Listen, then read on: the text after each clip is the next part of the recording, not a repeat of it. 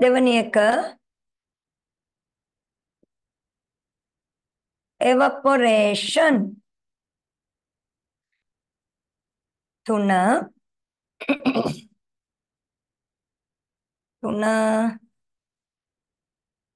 condensation නේද teacher කිව්වේ?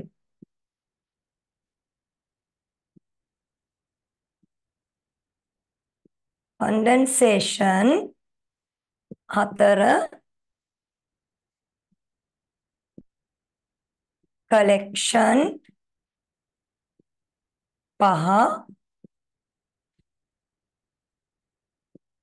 precipitation. right. අකුරු check කරලා බලලා හරි දාගන්න dictation 5 out of 5 තියෙනවා නම් 3 stars. 5 out of 4 තියෙනවා නම් 2 stars. ඒ මොකද්ද ටීචර්ගේ ස්ටාර් එකට උනේ? right. 3 තියෙනවා නම් 5 out of 3 නම් 1 star. right. දැන් එහෙනම් පිටු අංක 10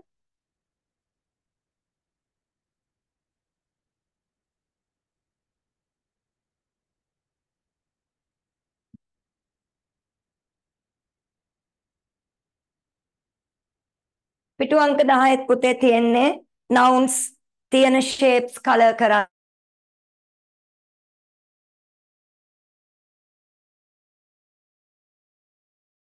මෙතන තියෙනවා ideas කියන්නේ අදහස්, අපේ හිතට එන අදහස්. ideas color කරන්න කියලා තියෙනවා blue වලින්. උතාලා මේක මාක් කරගන්න homework. coloring වලට කාලය යවන්න නැතුව මේ ටික ගෙදරින් කරන්න. මම තේරුම් ටික කියලා දෙන්නම් shapes ඇතුලේ තියෙන වචනවල.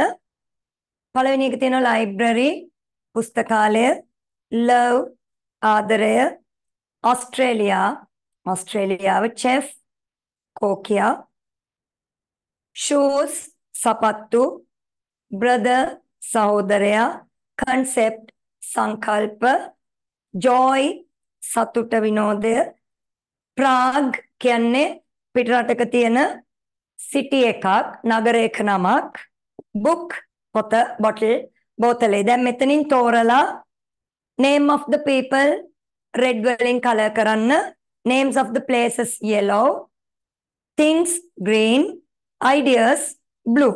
ඊළඟ දවසේ ටීචර් බලනවා මොනවාද කලර් කරලා තියෙන colors කියලා. ඊළඟට තියෙනවා පිටු අංක 11 ඒකෙත් තියෙනවා person yellow picture එකක් තියෙනවා park එකක.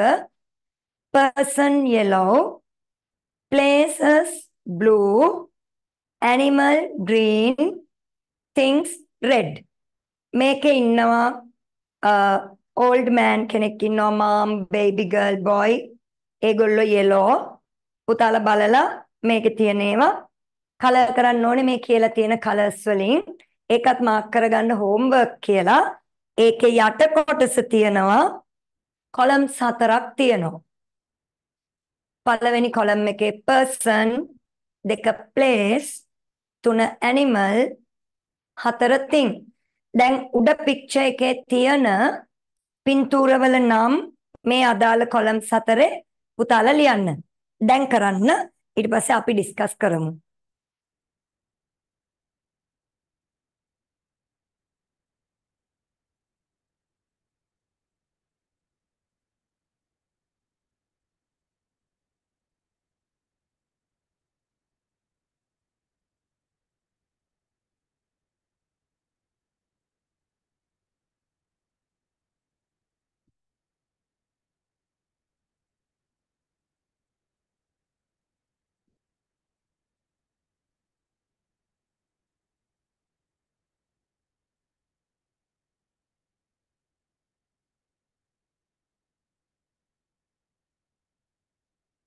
එකකට 4 ගානේ ලියන්න පුළුවන් පුතාලට. picture එකෙන් බලලා answers ටික ලියන්න.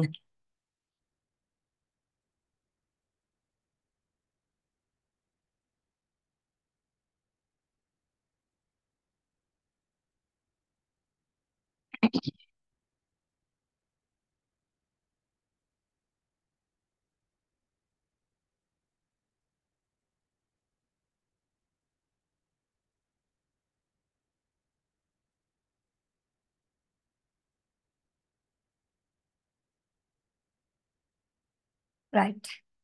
ඉවර ඇතිනේ. ඉවර නැත්තම් අත උස්සන්න බලන්න.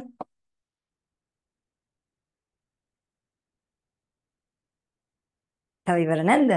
right. ලියන්න.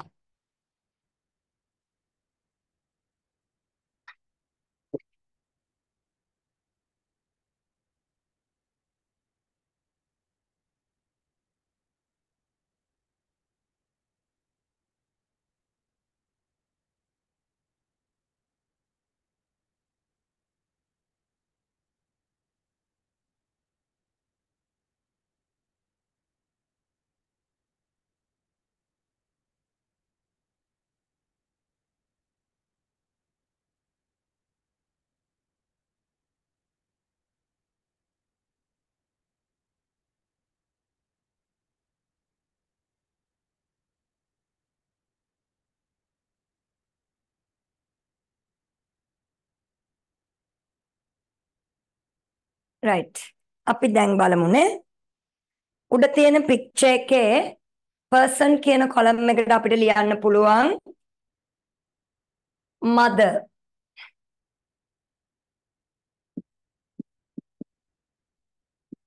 ඕකටම කවුරු හරි ලියලා තියෙනවා නම් mom කියලා ඒකත් හරි.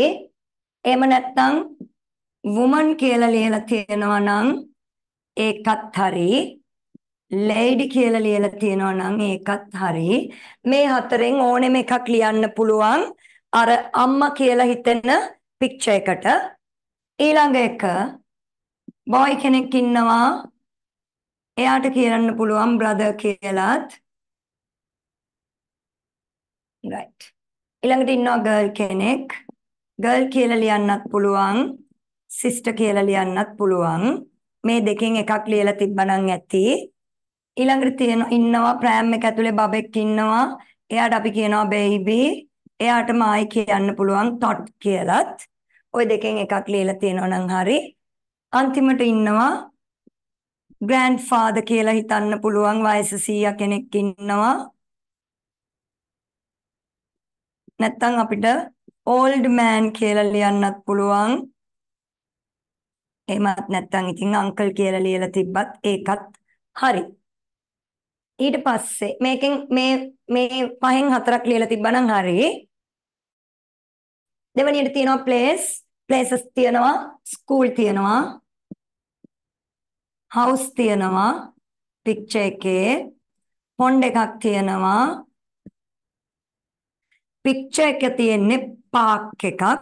මේ හතර ලියලා තියෙනවා නම් හරි. ඊළඟට animals. කවුද ඉන්න animalsලා කියලා බලමු. bird ඉන්නවා. dog ඉන්නවා. rabbit ඉන්නවා. ducksලා ඉන්නවා. මේ තමයි names of the animals. ඊළඟට තියෙනවා things. things නම් ගොඩාක් තියෙනවා. අපි කීපයක් ලියමු. bench එකක් තියෙනවා සියා වාඩි වෙලා ඉන්න. slide එකක් තියෙනවා ලෙස්සන බෝට්ටුවක්. swing එකක් තියෙනවා උන්චිල්ලාව. picture එකේ තව තියෙනවා dustbin එකක් තියෙනවා. flowers තියෙනවා. bushes තියෙනවා. light තියෙනවා. ඇතිනේ ගොඩක් ලිව්වනේ. right මේ වයින් හතර. T අකුර නෑ. මේ වයින් හතරක් පුතාලා ලියලා තියෙනවා නම් හරි. හරි දාගන්න ලියලා තියෙනවා නම් right. ඊළඟ පිටුවේ තියෙනවා find the nouns. නාම පද. nouns කියන්නේ නාම පද රවුම් කරන්න තියෙනවා. පළවෙනි වාක්‍ය 10 තියෙනවා නාම පද. බලන්න පුතාලා රවුම් කරන්න. රවුම් කරන්න හරි යටින් ඉරක් අඳින්න හරි කැමති දෙයක් කරන්න කියලා තියෙන්නේ රවුම් කරන්න.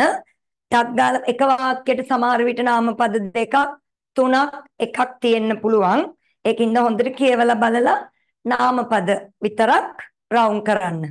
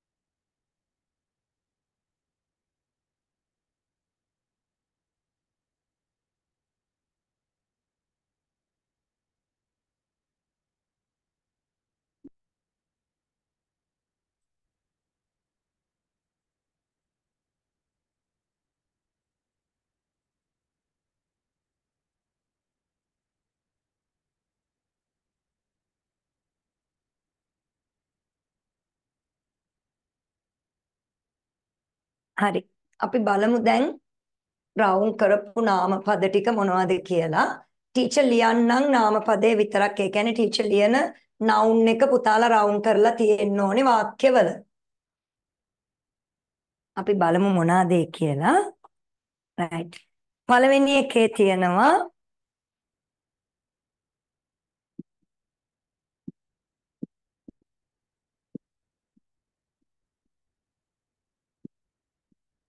name of the people, name of the places. ඔය දෙකම නාමපද.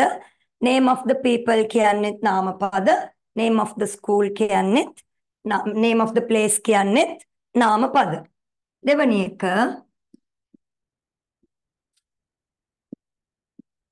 Alaska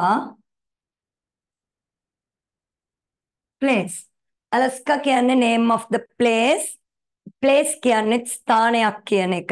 මේ දෙකම එතකොට නාමපද. පුතාලා දෙවෙනි sentence එකේ Alaska කියන එකයි place කියන එකයි circle කරලා තියෙන්න ඕනේ.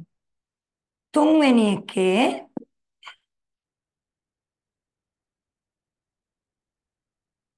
I pronoun එකක්, love idea එකක්, pizza name of the food ඒ කියන්නේ thing. I name of the person, love name of the idea, pizza name of the thing. Fourth one එකේ today මේකේ තියෙන්නේ එකයි today අද. පස්වෙනි එක Sam name of the people, Kate name of the people, bread name of the thing. ඔය තුනම circle කරලා තියෙන්න ඕනේ පස්වෙනි එකේ. හයවෙනි එක dog name of the animal. එච්චරයි තියෙන්නේ හයවෙනි එකේ. හත English name of the subject. ඒකේ තියෙන්නේ English විතරයි noun එකකට. අටවෙනි එක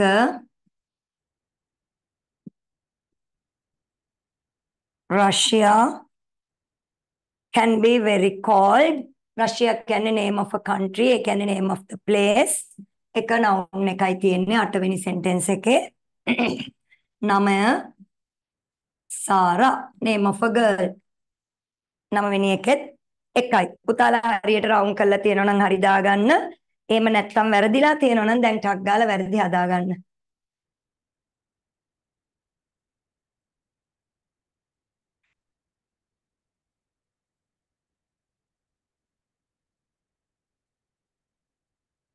right.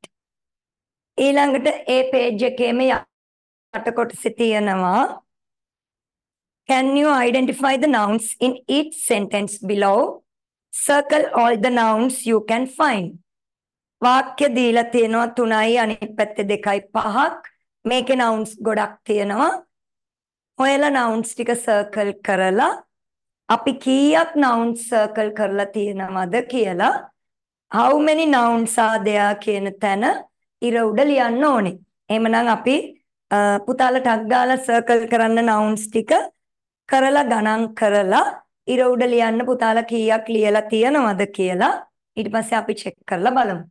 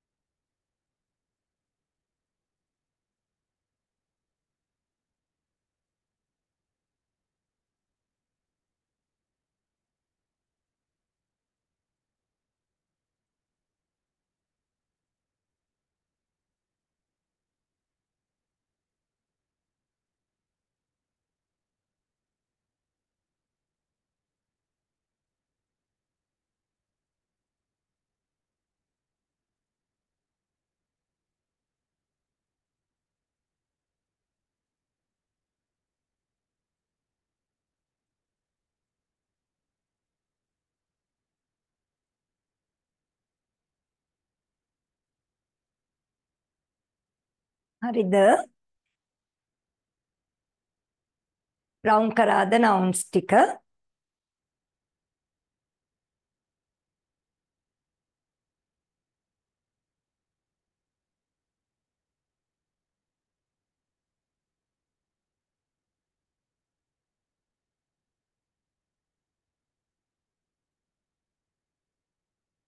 හරි. අපි බලමුද පළවෙනි සෙන්ටෙන්ස් එකේ තියෙන නවුන්ස් මොනවද කියලා. පුතාලා මේ ටික රවුන්ඩ් කරලා තියෙනවා නම් හරි දාගන්න. පළවෙනි සෙන්ටෙන්ස් එකේ තියෙනවා ටීචර් කියවන්නම් සෙන්ටෙන්ස් එක. The girl sat in the long grass. The කියන්නේ ආටිකල් එකක්. Girl is a noun.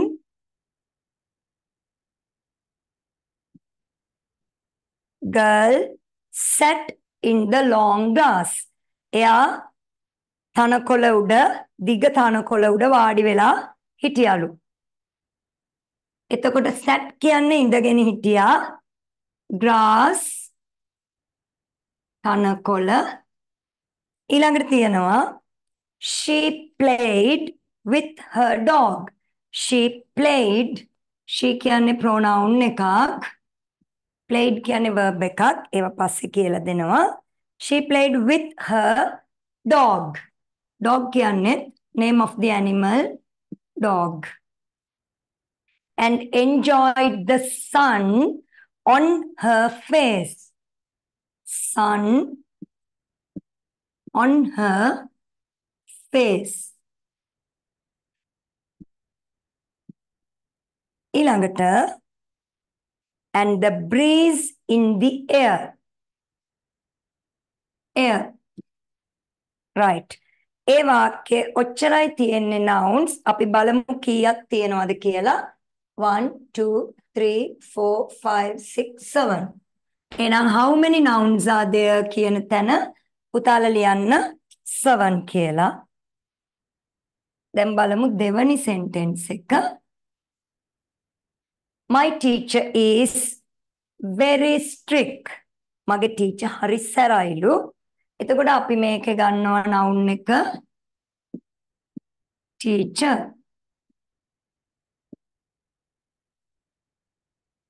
She doesn't like our homework to be late. She doesn't like our homework to be late. And we always have to use a blue pen. මෙතන blue කියන එක යෙදිලා තියෙනවා. එතකොට මෙතන pen එක විස්තර කරන්න තමයි blue කියන එක තියෙන්නේ. ඒ කියන්නේ blue කියන්නේ විශේෂණ පදයක්. එහෙම නැත්නම් adjective එකක්. එතකොට එතන තිබුණු ඊළඟ noun එක තමයි we always have to use a blue pen. Pen is the noun. How many nouns are there? 1 2 3 4 5. Right. ඊළඟට බලමු third one. තුන්වෙනි එක. Our cat has pointy ears. Cat is a noun. Pointy ears කියන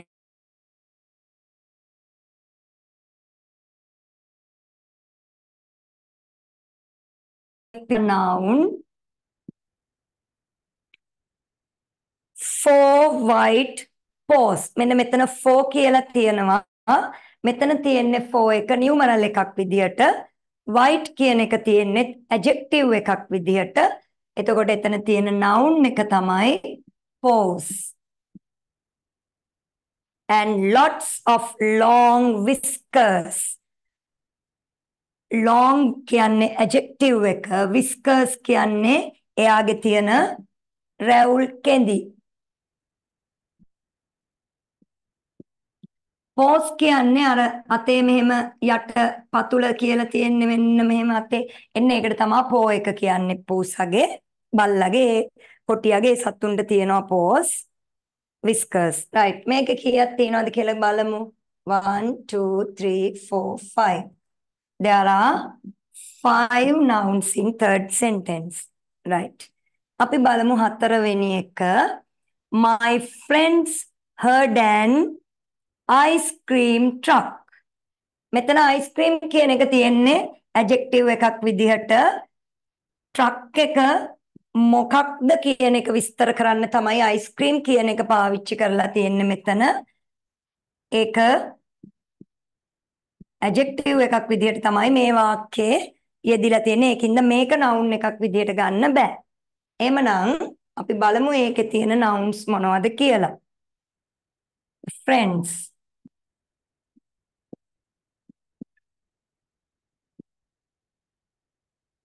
Friends heard an ice cream truck. මේකේ noun එක truck.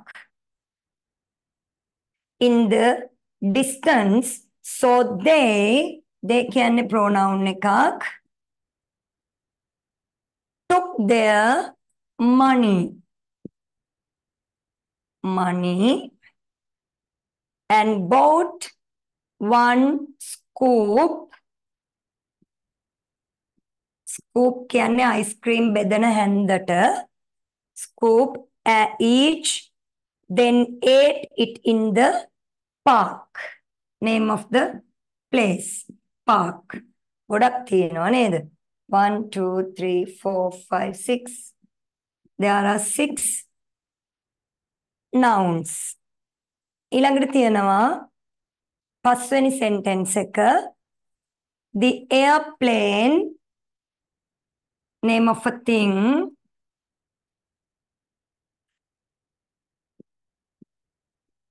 The airplane flies high in the sky. It has big silver wings. Tatu. And soars over the town. Soars කියන්නේ ඉහළට නගිනවා කියන එක.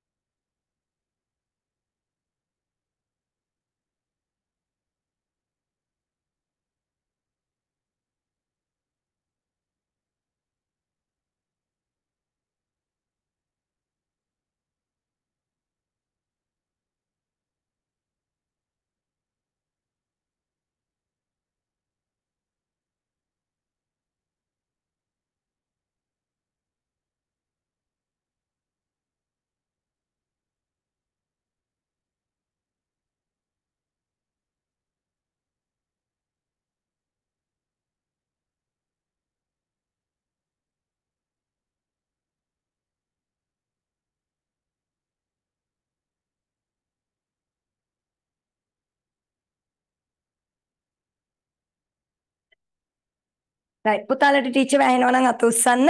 Mic එකේ batteries මාරු කරගත්තා. ඇහෙනවා නම් අත උස්සන්න ටීචර්ව. ඇහෙන්නේ නැද්ද? ඇහෙනවනේ. right. ඇහෙනවනේ ටීචර්. right. අපි පස්වෙනි එක කළේ town. ඊළඟට තියෙනවා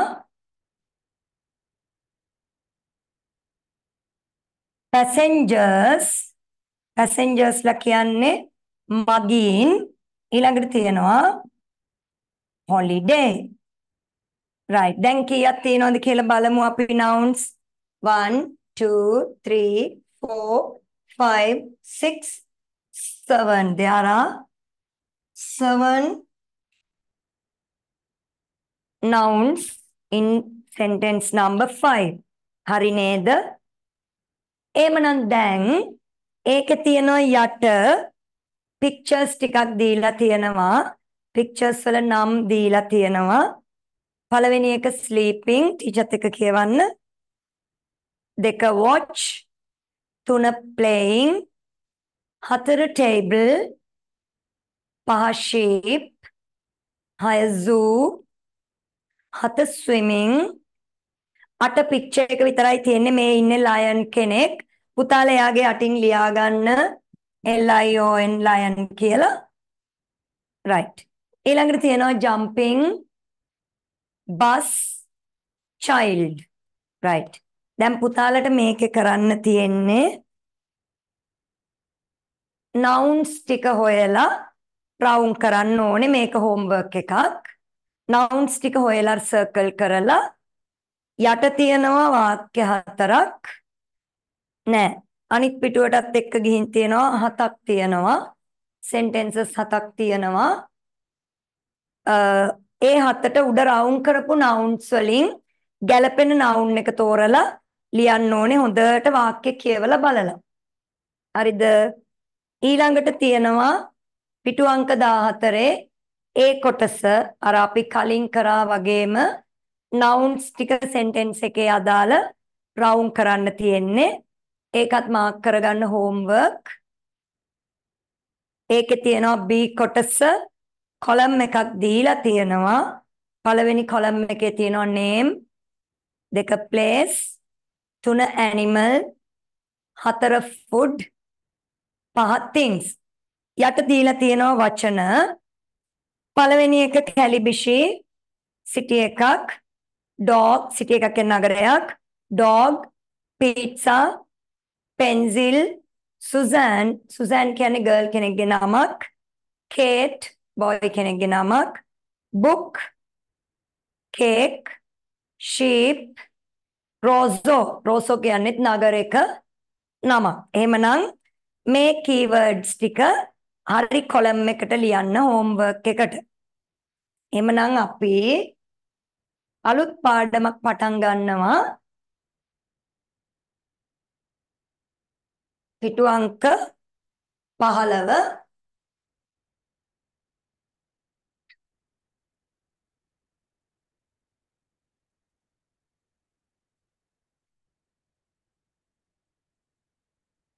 right.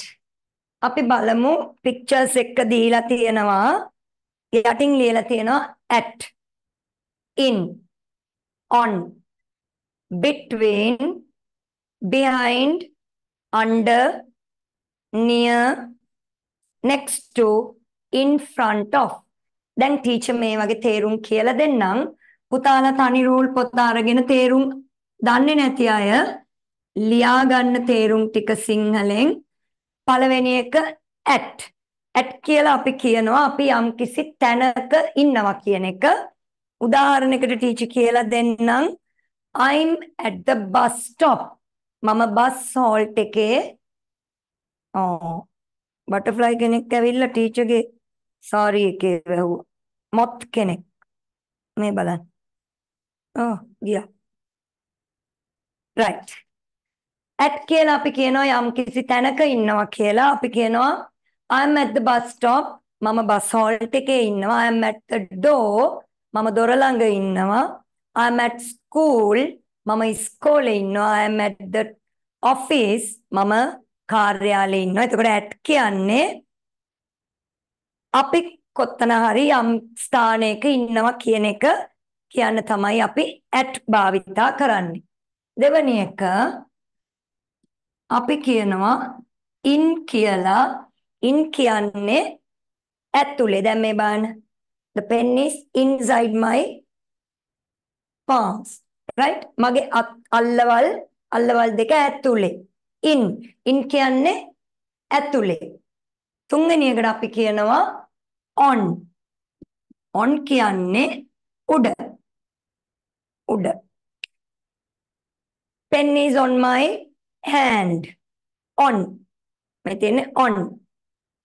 මත උඩ. ආයවනේ සමනලය. right. මේ on my head. හරිද? ඊළඟට තියෙනවා හතරවෙනි එක between. between කියන්නේ අතර මැද මොනවා හරි ද්‍රව්‍ය දෙකකට මැදින් ඉන්නවා. මේකෙත් මේ බලන්න පික්චර් එක trees දෙකක් තියෙනවා. trees දෙකට මැද්දෙන් මේ සතා ඉන්නවා. එතකොට මැද ඉන්නවට අතර මැද තමයි between කියන්නේ. ඊළඟට තියෙනවා behind. behind කියන්නේ පිටිපස්සෙන්. then marker pen is behind me. එහෙම නැත්නම් the whiteboard is behind me. behind කියන්නේ පිටිපස්සෙන්. ඊළඟට තියෙනවා under. under කියන්නේ යට. pen is under my hand. එහෙම නැත්නම් අපි කියනවා මේසේ යට මොනවා හරි තියෙනවා. අපි කියමු බෝලයක් තියෙනවා මේසේ යට. ඒ කියන්නේ මෙහෙම ටීචර්ගේ මේසේ බෝලයක් තියෙනවා යට. The ball is under the table. under කියන්නේ යට. ඊළඟට තියෙනවා near.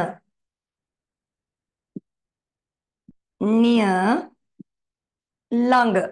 මේ බලන්න ගහ ළඟ ඉන්නවා මේ පූසා. එතකොට ළඟ කියන්නේ near. ඊළඟට තියෙනවා next to. ඊළඟට යම් කිසි දෙයකට ඊළඟට තියෙන දේ තියෙනවට කියනවා next to. ඊළඟට තියෙනවා in front of. in front of ඉදිරියෙන්. දැන් ටීචර් ඉන්නේ කොහෙද? බෝඩ් එකට ඉස්සරහින්. in front of. in front of කියන්නේ ඉදිරියෙන් කියන එක. ඕකේ නෑ මේ වචන දෙකත් පුතාලා ලියා ගන්න. beside. beside කියන්නේ පැත්තෙන්. beside කියන්නේ පැත්තෙන්. ඊළඟට මම කියලා දෙනවා over.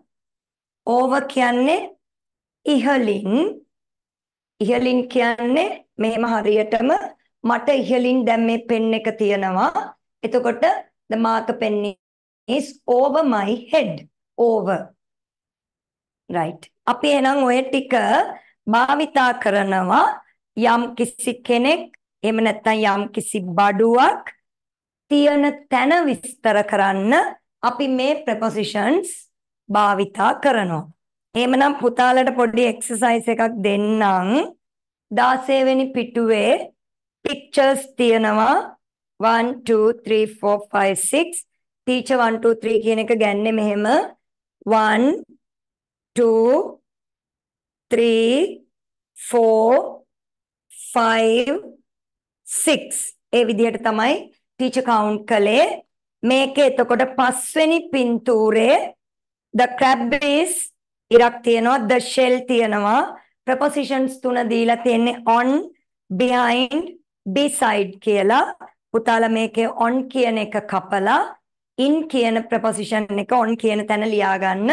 ඒ කියන්නේ on කියන එක කපලා in කියලා ලියා ගන්න පස්වෙනි picture එකේ වාක්‍යයට. ඒ කරලා පුතාලට කරන්න තියෙන්නේ picture එක බලලා sentence එක කියවලා හරි preposition එකේ box එකට චූටි ටික් එකක් දාන්න. මෙහෙම box එක තියෙනවා.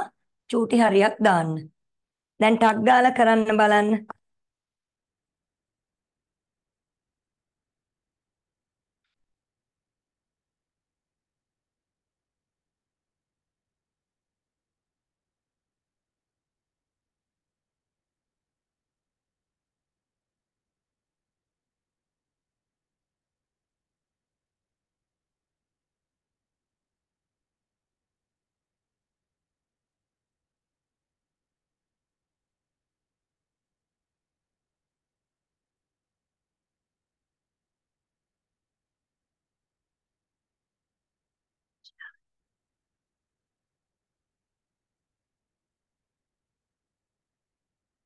right. අපි දැන් බලමු මොකද්ද ටික් කරපු ප්‍රොපොසිෂන් එක කියලා. පළවෙනි එක the dog is blank the kennel behind in near. dog ඉන්නේ පිටිපස්සෙන් නෙමෙයි, ඇතුළෙත් නෙමෙයි. එහෙමනම් dog ඉන්නේ යාගේ කූඩෙට ළඟ. near කියන එක ටික් කරලා තියෙනවා නම් පුතාලා හරි. දෙවැනි එක කියන්නේ මේක. දෙවැනි එකේ එතකොට the cat is පූසා ඉන්නේ පෙට්ටිය ඇතුළට බහැලා cat is in the box. ඇතුලේ ඉන්නේ, ඇතුළ කියන්නේ in. තුන්වෙනි එක the dog is under the box. පෙට්ටියට යටින් ඉන්නේ, පෙට්ටියට යට වෙලා ඉන්නේ. under තුන්වෙනි එකට එන්නේ under කියන ප්‍රොපොසිෂන් එක. හතරවෙනි එක මේ බාස්කට් එක ඇතුලේ පූසගේ භාගයක් ගිහිල්ලා තියෙන්නේ පිටිපස්සේ කකුල් එහෙම බාස්කට් එක ඇතුලේ තියෙන්නේ. එතකොට මෙයා උඩ නෙමෙයි ඉන්නේ. ගොඩක් පුතාලා පටල ගන්නවා මේක. උඩ නම් වෙන්නේ බාස්කට් එක අනිත් පැත්ත හරවලා ඒකේ උඩ ඉඳගෙන ඉන්න ඕනේ. මේකේ තියෙන ඇතුලට බෑලා පිටිපස්සේ කකුල් ටික ඔක්කොම බාස්කට් එක ඇතුලේ. එතකොට මෙතන එන්නේ in කියන ප්‍රොපොසිෂන් එක. පස්වෙනි එක the crab is in the shell. කකුලුවා ඉන්නේ කටුව ඇතුලේ. ඒකයි ටීචර් කිව්වේ on කියන එක කපලා in කියලා ලියා ගන්න කියලා. මේක පොඩි printing mistake එකක්. එතකොට පස්වෙනි එකට එන්නේ in. higher the chicks are chicks ලා කියන්නේ කුකුල් පැටව. ගොඩක් පුතාලා ෆිසිකල් ක්ලාස් එකේ මේක between කියලා ගහලා තිබ්බා. මේකට එන්නේ between නෙමෙයි. කිකිලි ගැන ඇහුවොත් කිකිලි තමයි මැද ඉන්නේ. මෙතන අහන්නේ පැටව් දෙන්න ගැන. ඒකයි ටීචර් කිව්වේ වාක්‍ය කියවලා බලලා පික්චර් එක දිහා බලලා ප්‍රොපොසිෂන් එක තෝරන්න කියලා. පැටව් දෙන්න ඉන්නේ කිකිලිට පොඩ්ඩක් ඉස්සරහින්. එතකොට මේකට එන්නේ ආන්සර් එක in front of. in front of. right. දැන් බලමු අපි ඔක්කොම හරිද කියලා පුතාලාගේ. හරි ඇතිනේ. හරි. එහෙමනම් ඊළඟට තියෙනවා පිටු අංක 17. යටින් දීලා තියෙනවා ප්‍රොපොසිෂන්ස් ටික. කියවමු බලන්න ටීචර්ත් එක්ක. between, behind, on, under, in front of, in. දැන් මේ pictures බලලා sentence එක කියවලා හරි ප්‍රොපොසිෂන් එකට ටක් ගාලා ලියන්න ඉර උඩ.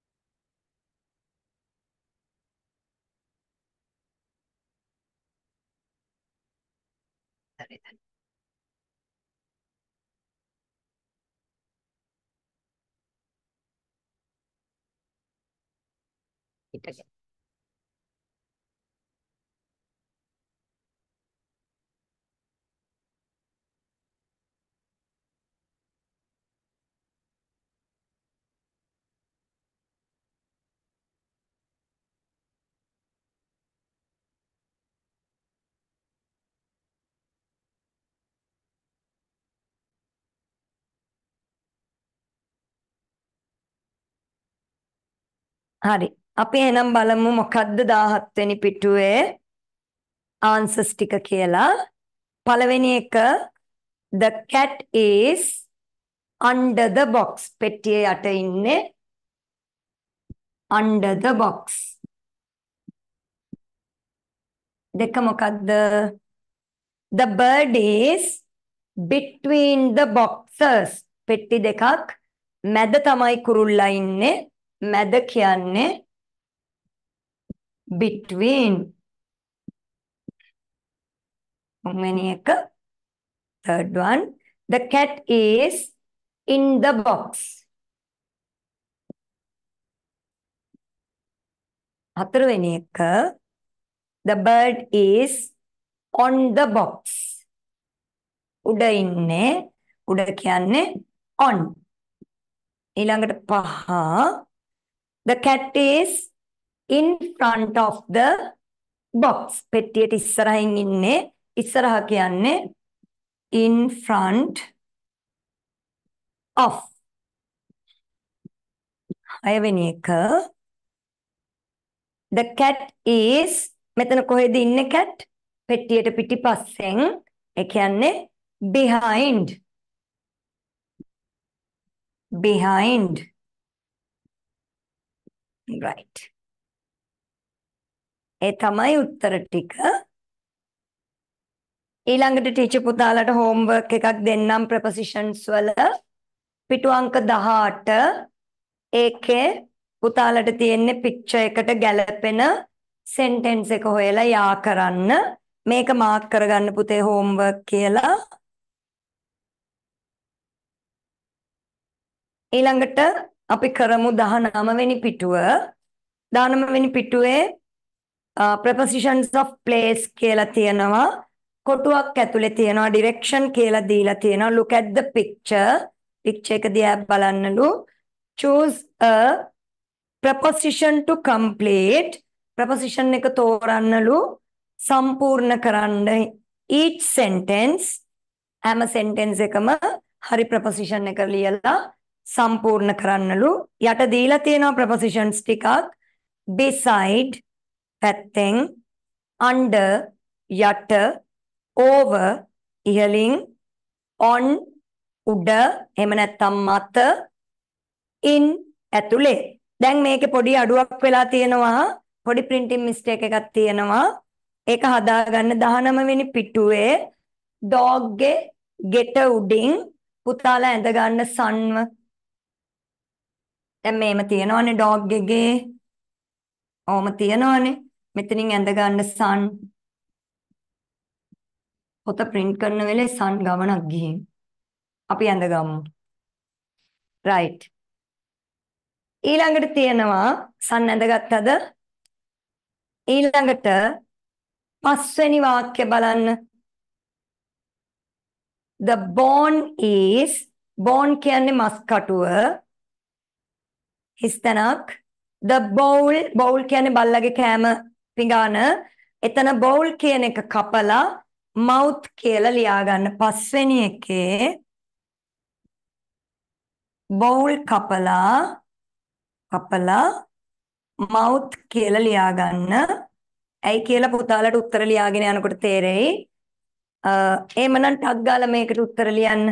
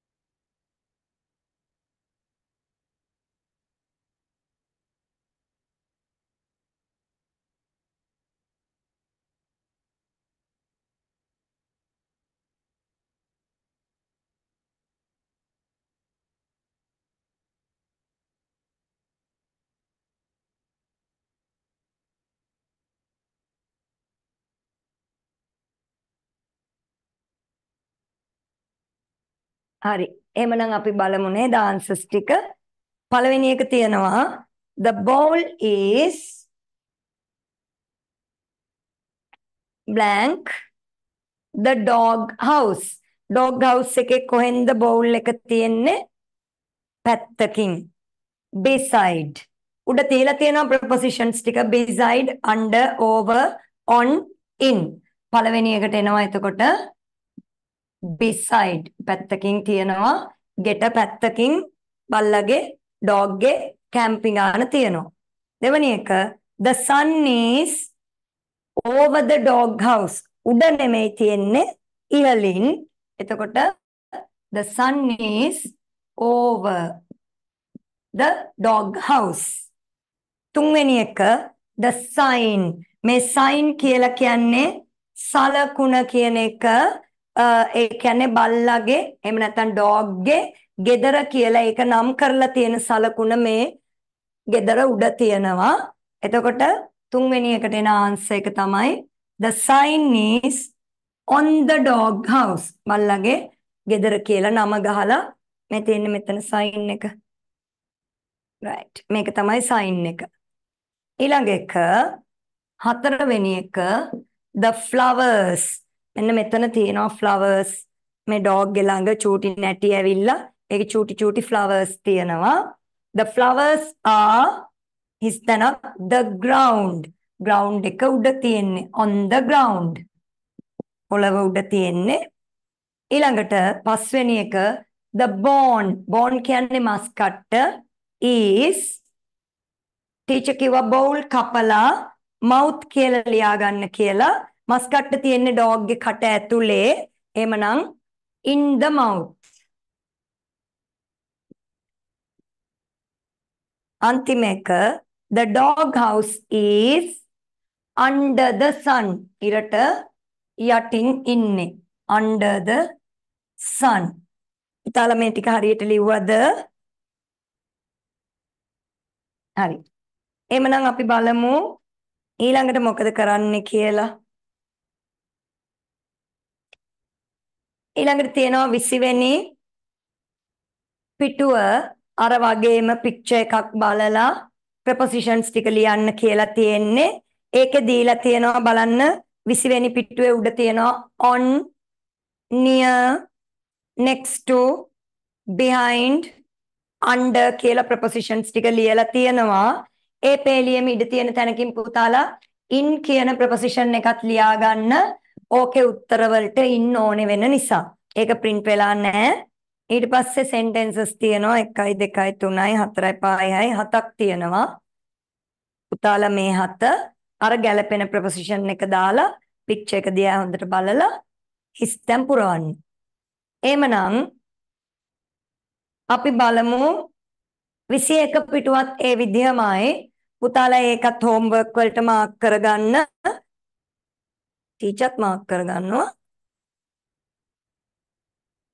ඒකෙත් prepositions ටික දීලා තියෙනවා in, on, under. මෙතන පුතේ in කියලා දෙපාරක් ලියවිලා තියෙනවා. ඒක එකපාරක් තිබ්බත් ඇති, in දෙපාරක් එනවත් ඇති. ඒක බලන්න. ඊට පස්සේ තියෙනවා between, in front of, behind, next to. මේ ගැලපෙන තැන් වලට ගැලපෙන preposition එක ලියන්න. ඊළඟට අපි කරමු 22 වෙනි එක. මේකේ තියෙනවා prepositions ටික දීලා in තියෙනවා behind, beside, under, on, between, in front of. දැන් මේ වාක්‍ය හතට ටක් ගාලා පුතාලා ගැලපෙන preposition එක ලියන්න picture එක දිහා හොඳට බලලා.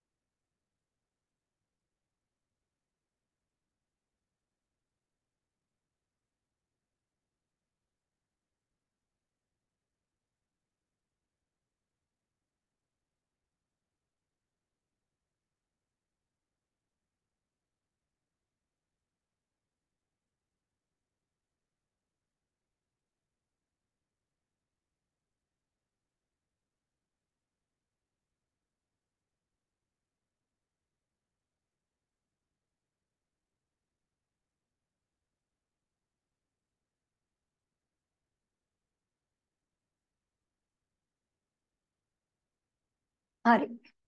දැන් බලමු ආන්සර්ස් ටික. පළවෙනි එක තියෙනවා the dog is dog කොහෙද ඉන්නේ? ඇඳ යට. යට කියන්නේ under.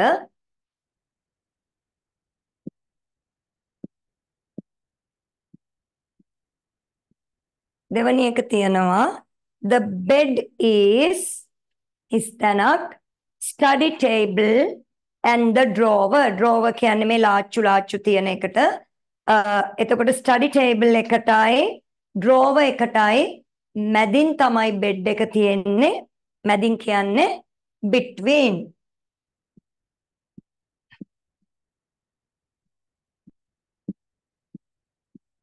තුන්වෙනි එක තියෙනවා the lamp is the study table.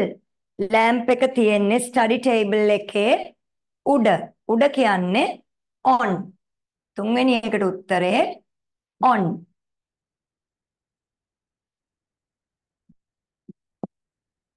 Fourth one, the books are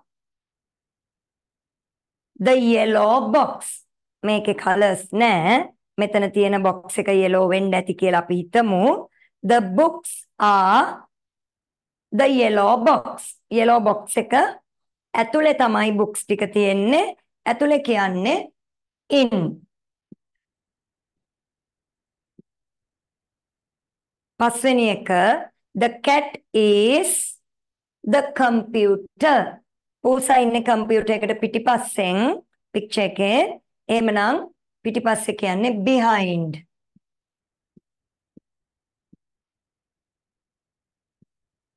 හයවෙනි එක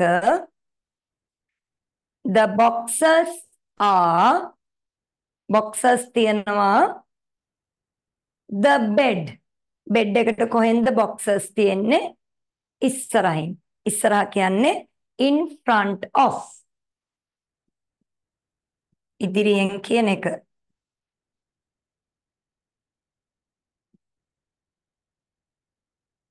ඊළඟට හත්වෙනි එක the study table is the bed.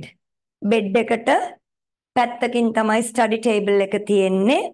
ඒ කියන්නේ beside පැත්තකින්.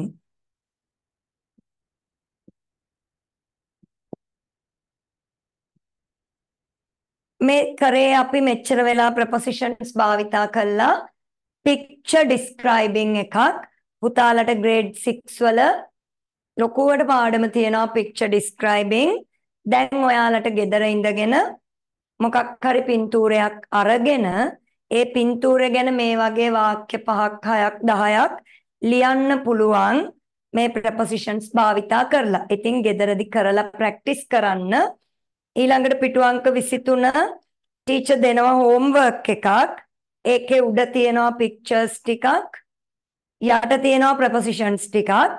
දැන් pencil එක අරගෙන ටීචර් මේ කියන පාට ඒ යට කොටුවල ලියා ගන්න. ළඟ color pencils තියෙනවනම් චුට්ටක් ගාගත්තත් කමක් නැහැ. ලියාගත්තත් කමක් නැහැ. අන්තිමට ඔයාලට කරන්න තියෙන්නේ ඒ prepositions තියෙන කොටු ටීචර් කියන colors වලින් color කරලා ඊළඟට ඒ preposition එකට ගැලපෙන picture එක තියෙනවා උඩ. ඒ preposition එක color කරපු color එකෙන්ම picture එකත් color කරන්න. ඒක homework එකකට අපි කරමු. මම දැන් colors ටික කියන්නම්. යට තියෙන කොටුවේ පළවෙනි එකේ තියෙනවා in කියලා. in කියන එක yellow. නෑ sorry. in එක red ගා ගන්න.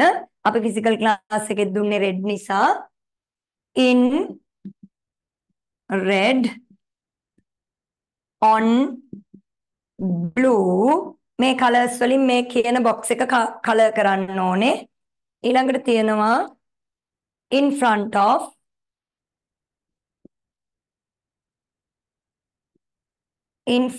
of yellow. ඒක yellow. ඊළඟට behind එක color කරන්න පුතේ green වලින්.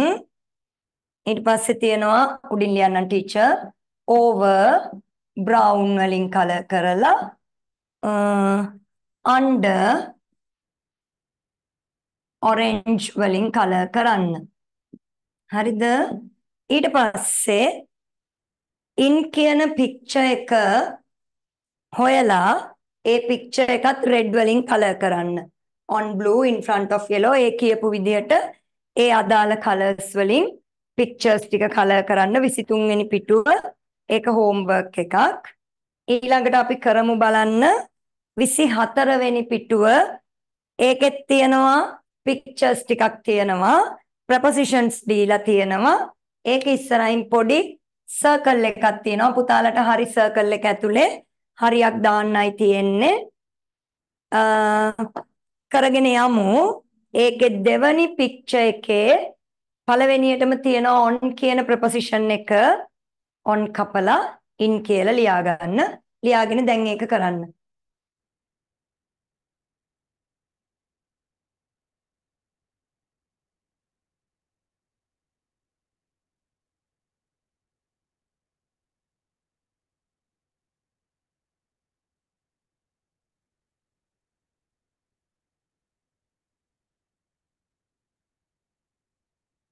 ටක් ගාලා හරියක් දාගෙන යන්න picture එක දිහා බලලා.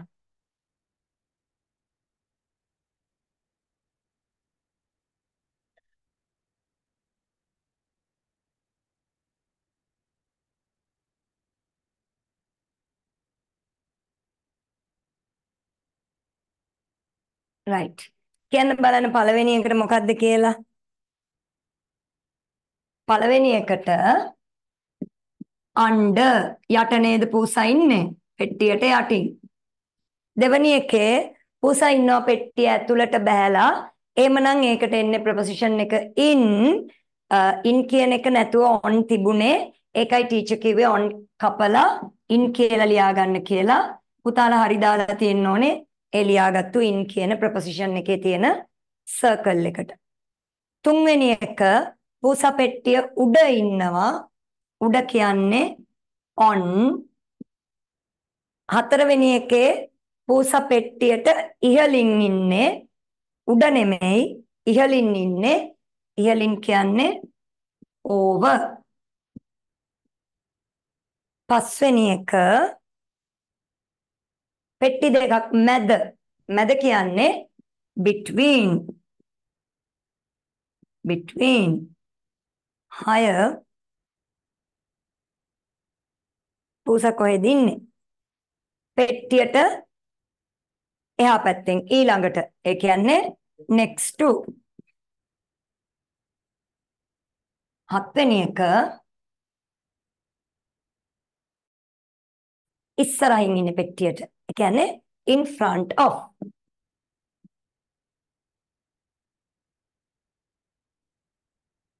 අන්තිම එක පිටිපස්සෙන්. පිටිපස්ස කියන්නේ කොහෙද? behind.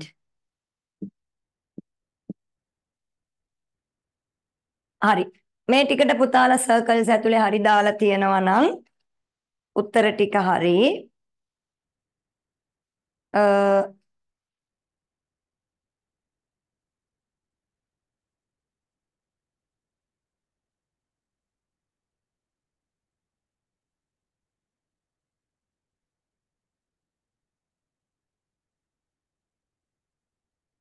හරි. ඔන්න එහෙනම් ICT සර් ඉල්ලනවා ඔයාලට ක්ලාස් එක කරන්න ඕනේ කියලා. එමනම් ටීචර් දුන්නු homework ටික කරගෙන ඊළඟ දවසේ ලෑස්ති වෙලා ඉන්න. දැන් මේ සර් ඉල්ලනවා මට ක්ලාස් එක කරන්න දෙන්නේ නැහැ ඔන්න. ඇවිල්ලා මේ පැත්තෙන්. right. එමනම් සර්ත් එක්ක ක්ලාස් එක කරන්න. පේනවද පුතේ සර්ගේ වැඩ? එමනම් බබාලා ඔක්කොටම good night. අන්තියන්න මම පිටිපස්ස හැරෙනවා. එහෙනම් ටීචර් අදට ක්ලාස් එක ඉවර කරනවා. සර් එක්ක කන්ටිනියු කරන්න. good night. God bless you.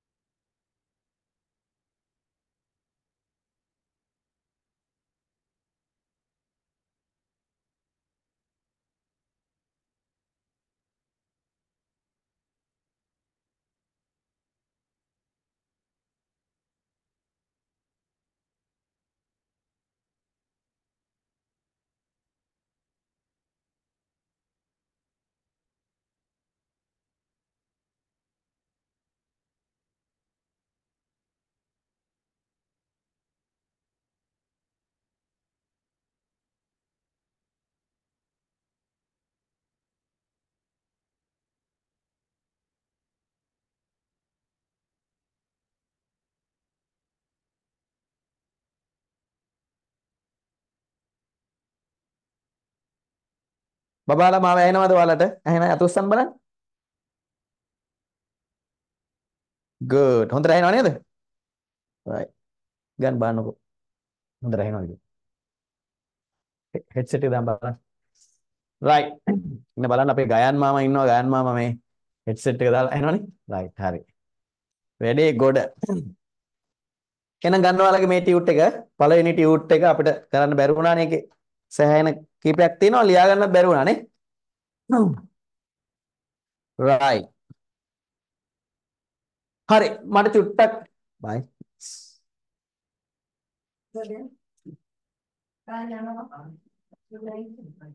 ගුණා teacher මේ පුතේ බලන්න මෙන්න මේකේ අපි ෆිල් කරාද මේ පැත්ත මේ ටික ෆිල් කරාද අපි ෆිල් කරා නම් අත උස්සන්න නැත්නම් අත උස්සන්න එපා මම කියන්නේ ක්ලාස් එකේ කරා නම් ක්ලාස් එකේ කරා නම් ෆිල් කරා ෆිල් කරලා හරි ඕකේ එහෙනම්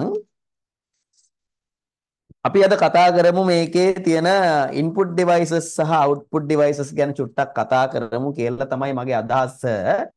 හරි?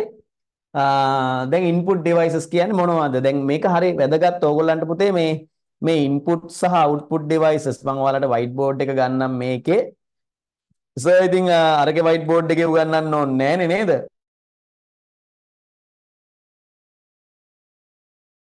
අත් ටික පල්ලෙහාට දාන්න බලන්න. low hand අන්න අත ආයෙ උඩට දැම්මා. අත් ටික පල්ලෙහාට දාන්න. right. ඔන්න කවුද? තෙසර. ඒ අස්සෙන් සර්ගේ වයිට් බෝඩ් එකේ ළමයි අඳිනවා. දැන් දෙනවා ඔක්කොට මල්ලන් ඈ. ඔන්න වැඩේ. right. හරි. අඳින්න බෑ. හරි. ඕකේ. මේ දවන සර්වත් පැත්තකින් පේනවනේ. මැසේජ් වගේකුත් ඇවිල්ලා සර් මොකද උනේ? මොකුත් උන්නේ නෑ. ස්කලින් ඒවනේ. හරි. ජනුදි අතපල්ලෙන් දාන්න. සර් පේන්නේ නැති වෙන අනිත් අයට. right.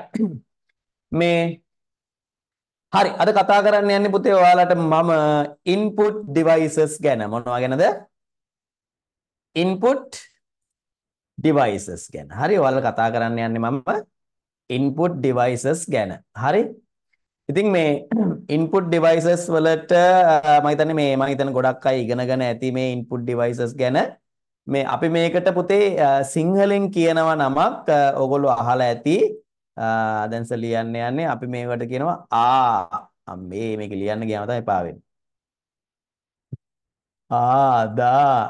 පොඩි බබෙක් වගේ නේ. ආදාන උපාංග. ඒක හරියන්නේ නැහැ. කැතයි. ඊනස ලස්සන ලියන්න. ක්‍රම තියෙනවා. Google එකේ දාමු. input devices නේ අපි මේකට කියනවා ඉන්න මනස ලස්සනට ලියන්න ඕම ඉන්න. ක්‍රම තියෙනවා පුතේ ඕන තරම් IT දන්නවා නම් ඕවා වැඩද නේද? right ඉන්න සර් ටග් ගාලා සිංහලෙන් ලියලා දෙන්න. සිංහල තියෙනවා. ආදාන උපාංග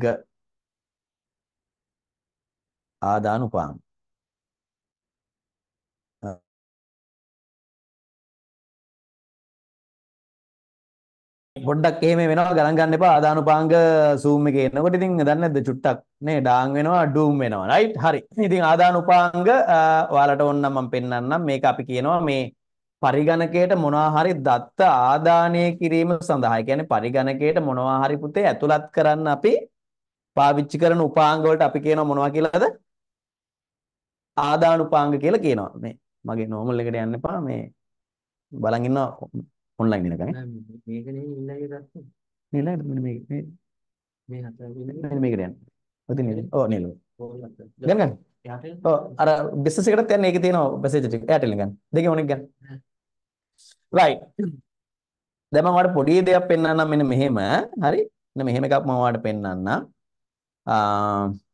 දැන් ඔයා හිතන්න පුතේ කම්පියුටර් එකේ අපි වැඩ කරනකොට මෙන්න මෙහෙම දෙයක් තියෙනවා හරි මේකෙදි අපිට සාමාන්‍යයෙන් ඔය ආදානුපාංග ප්‍රතිදානුපාංග එක්ක වැඩ කරනකොට අපිට පුළුවන් මෙන්න මෙහෙම වැඩක් කරන්න. දැන් මේ draw එක මම අරගෙන මම මෙතන පොඩි box එකක් අඳින්නම්කෝ. මෙන්න මෙහෙම මම box එකක් අඳිනවා. මම ඒ වගේ තව ටිකක් box එකක් මෙන්න මෙහෙම අඳිනවා. හරි මම තව box එකක් අඳිනවා. හරි. ඒ කියන්නේ දැන් අපි මොනවා හරි input devices පාවිච්චි කරලා අපිට පුළුවන් මේ input devices. හරි අපි මොනවද input devices අපිට පාවිච්චි කරලා අපිට පුළුවන් මොනවා හරි මොනා කරන්නද? පරිගණකයට දත්ත ලබා දෙන්න පුළුවන්. පරිගණකයට අපිට input devices පාවිච්චි කරලා මොනා කරන්න පුළුවන්? දත්ත ලබා දෙන්න පුළුවන්. ඒ දත්ත පුතේ මොනවා වෙනවද? ඒ දත්ත යම් සැකසීමකට භාජනය වෙනවා. අපි කියනවා process වෙනවා කියලා. මොකද වෙන්නේ? process. හරි? යම් සැකසීමකට භාජනය වුණා වෙලා ඊට පස්සේ අපිට පුළුවන් මොනා ලබා ගන්නද? ප්‍රතිදානයක් ලබා ගන්න පුළුවන්. ප්‍රතිදානය ලබා ගන්න output device වලින්. මොනාගෙන්ද ලබා ගන්නේ? output device වලින්. හරි?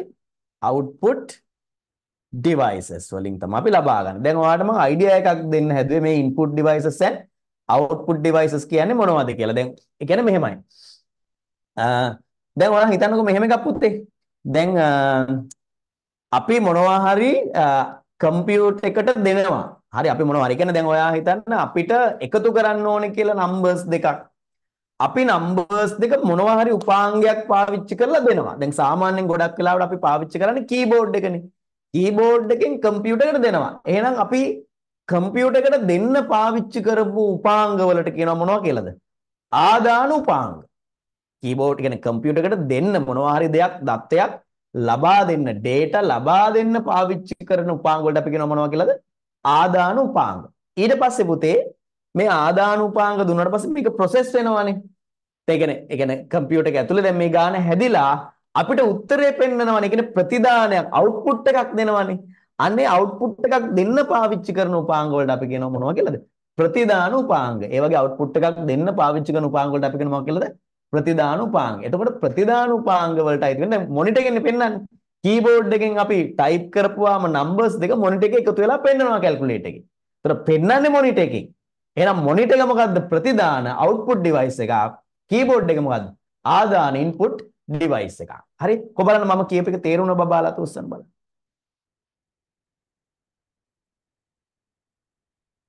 good very good. දැන් අපි නිකන් බලලෙමු. අපි ඉන්ටර්නෙට් එකේ පොඩ්ඩක් බලලෙමු මොනවද තියෙන input devices කියලා. හරි? අපි නිකන් චුට්ටක් නිකන් එකක් දෙයක් බලලෙමු. දැන් ඔයාලටත් බලන්නත් එක මම නිකන් පෙන්නන්නම් share කරලා. input devices ගොඩක් තියෙනවා. හරි? දැන් ඔයාලට මගේ මම හිතන්නේ ස්ක්‍රීන් එක පේනවා. ඔයාලා අත පල්ලෙහා දැම්මොත් සර්වර් බලා ගන්න පුළුවන් ඕගොල්ලන්ට. හරි? අත උඩට දාලා තියෙද්දි අත උස්සන් ඉදි සර්වර් පේන්නේ නැහැ. හරි? ඔක්කොම අත පල්ලෙහාට දැම්මා මෙන්න මෙහෙම ටිකකින් ඔන්න ඔයාලට සර්වර් පේනවා. අන්න පේනවනේ. දැක්කද ඔය සර් ලස්සන. ඒකනේ. right. අන්න සර් පේනවා. හරි? හරි. දැන් අපි ගමු නිකන් මොකක් හරි අපි දාමු input device එකක් දැන් mouse එක. අප්පට සිටි. කවදාවේ? computer mouse එක. අවුල නැහැ. අපි computer mouse කියලා ගහමු නැත්තම් මීයක් තමයි එන්නේ නේ. right. මෙන්න තියෙනවා. මෙන්න input device එකක් පුතේ. නේ? මේ මොකද්ද? input device එකක්. මේ input devices mouse වර්ග ලස්සන ඒවා ගොඩක් තියෙනවා මේ. සර්ගේ අතෙත් එකක් තියෙනවා මේ. mouse එකක් පාවිච්චි කරන්නේ. හරි? right. ඉතින් මේක input device එකක් mouse එක කියන්නේ. ඉතින් අපි මේක පාවිච්චි කරනවා ගොඩාරියක් නේද? සෑහෙන අපි මේක පාවිච්චි කරනවා input devices නේ විදිහට. ඉතින් මේක හොඳ වැඩක්. ඉතින් මේක ඔයාලා යොදා ගන්න ඕනේ, භාවිත කරන්න ඕනේ. හරි? ඉතින් මේ mouse එකට අමතරව පුතේ තව තියෙනවා mouse එකට අමතරව තව තියෙනවා input devices මම ඔයාලට පෙන්නන්නම්. දැන් මේ mouse එකක් දැන් සාමාන්‍ය laptop වල use වෙන්නේ නැහැ. හරි? මේ mouse එක laptop වල use වෙන්නේ. එතකොට mouse එක වෙනුවට laptop එකට එනවා මෙන්න මෙයා. මොකද්ද මෙයා? touch pad එක. කවුද මෙයා? මේ තියෙන මම දන්නවා ඔයගොල්ලෝ දැකලා තියෙනවා කියලා මෙයාව නේද? මේ තියෙන touch pad එක අර අපි මේ ඇඟිලි වලින් මේවා කරන්නේ. ඉතින් මේ touch pad එකත් ඇවිල්ලා මොකක්ද? touch pad එකත් ඇවිල්ලා input device එකක්. හරි මේ touch pad එකත් අපි data input කරන්න පාවිච්චි කරන device එකක්. input device එකක්. හරි? තව තියෙනවා input devices ගොඩක්. හරි? අපි ගමු game ගහන්න පාවිච්චි කරනවා මොකද්ද? joystick එක. මොකද්ද? joystick එක. මේ තියෙන්නේ දැකලා තියෙනව නේද ජොයිස්ටික් ගේම්ස් ගන්න එහෙම ප්ලේ පාවිච්චි කරන්නේ. දැන් සර් නම් ජොයිස්ටික් වලින් ගේම් ගන්න ආස නැහැ. සර්ලට අපි පරණයිනේ. සර්ලා වයසයිනේ. දැන් අපිට මවුස් එක තමයි පුරුදු වෙලා තියෙන්නේ ගේම් ගන්න. හරි. ඉතින් මේ සමහර අය ටච් පෑඩ් එකෙන් සෙල්ලම් කරන අයත් ඉන්නවා. ජොයිස්ටික් එක පුරුදු වෙලා තියෙන අයත් ඉන්නවා. ඉතින් එහෙම කට්ටිය වෙනස් වෙනවා. හරි. Tamanට පුරුදු. ඉතින් මේක තමයි ස්ටෑන්ඩඩ්ලි ගේම්ස් ප්ලේ කරන්න මේ ලස්සන ජොයිස්ටික් තියෙන. ඉතින් මේක බටන් ගොඩක් තියෙනවා. ඒ නිසා තමයි පුතේ ගේම්ස් ප්ලේ කරන්න ජොයිස්ටික් පාවිච්චි කරන්නේ. ඉතින් ගේම්ස් ප්ලේ කරන්න විතරක් නෙවෙයි සමහර ජෙට් යාන හසුරවන්නත් පාවිච්චි කරන්නේ ජොයිස්ටික් එකක්. පොඩි ජොයිස්ටික් එකක් තමයි පාවිච්චි කරන්නේ. හරි. ඉතින් එහෙම ජොයිස්ටික් යොදා ගන්න තැන් ගොඩක් තියෙනවා. ගොඩක්ම ජොයිස්ටික් පාවිච්චි කරන්නේ ගේම්ස් ප්ලේ කරන්නේ. රයිට්. ඊට අමතරව සින්දු කියන්න පාවිච්චි කරනවා. දැන් මේ සර්ගේ මේ ඔයාලා පේනදී මේ සර්ගෙත් මෙතන මේ මෙන්න මේ ගක් ගහලා තියෙනවා. මෙන්න මයික් එකක් නේ. ඉතින් මේක ඔක්කොම මොකද මයික් එකත් ඉන්පුට් ඩිවයිස් එකක්. ආදාන උපාංගයක් විදියට තමයි අපි සලකන්නේ නේ. ලස්සන ලස්සන මයික්‍රොෆෝන්ස් ගොඩාක් තියෙනවා පේනවද? රයිට් මේ වගේ මයික්‍රොෆෝන්ස් ගොඩක් තියෙනවා. අපිට මේවා බලන්න පුළුවන් නේ. මේ තියෙනනේ මයික්‍රොෆෝන්ස් නේ. ඉතින් වයර් තියෙන ඒවා තියෙනවා, වයර් නැති ඒවා තියෙනවා. අපි කියනවා වයර් තියෙන ඒවාට වයර්ඩ් මයික්, වයර් එකක් නැති ඒවාට අපි කියනවා වයර්ලස් ඒවා. නේද? වයර්ලස් මයික් එකක් නේ. උතන මේ වගේ සාමාන්‍ය මේ ලස්සන ගණන් ඒවා තියෙනවා නේ. මෙන්න මේ වගේ ඒවා තියෙනවා. ඉතින් මේකේ අර මෙන්න මේ ඔයාලා දැකලා තියෙන මේ වගේ නේ. මෙන්න මේ වගේ ඒවා දැකලා තියෙනව නේද? මෙන්න මේ වගේ මයික්ස් මේ ඉස්සරහින් මේ වගේ එකක් ගහලා නේ. ඉතින් මේ ඉස්සරහින් මේ ගහන්නේ අර එන නොයිස් එක දැන් හිතන්නකෝ පාරේ වාහනයක් එහෙම යනවා නම් අපි කතා කරන එකට ඇහෙන්න පුළුවන්.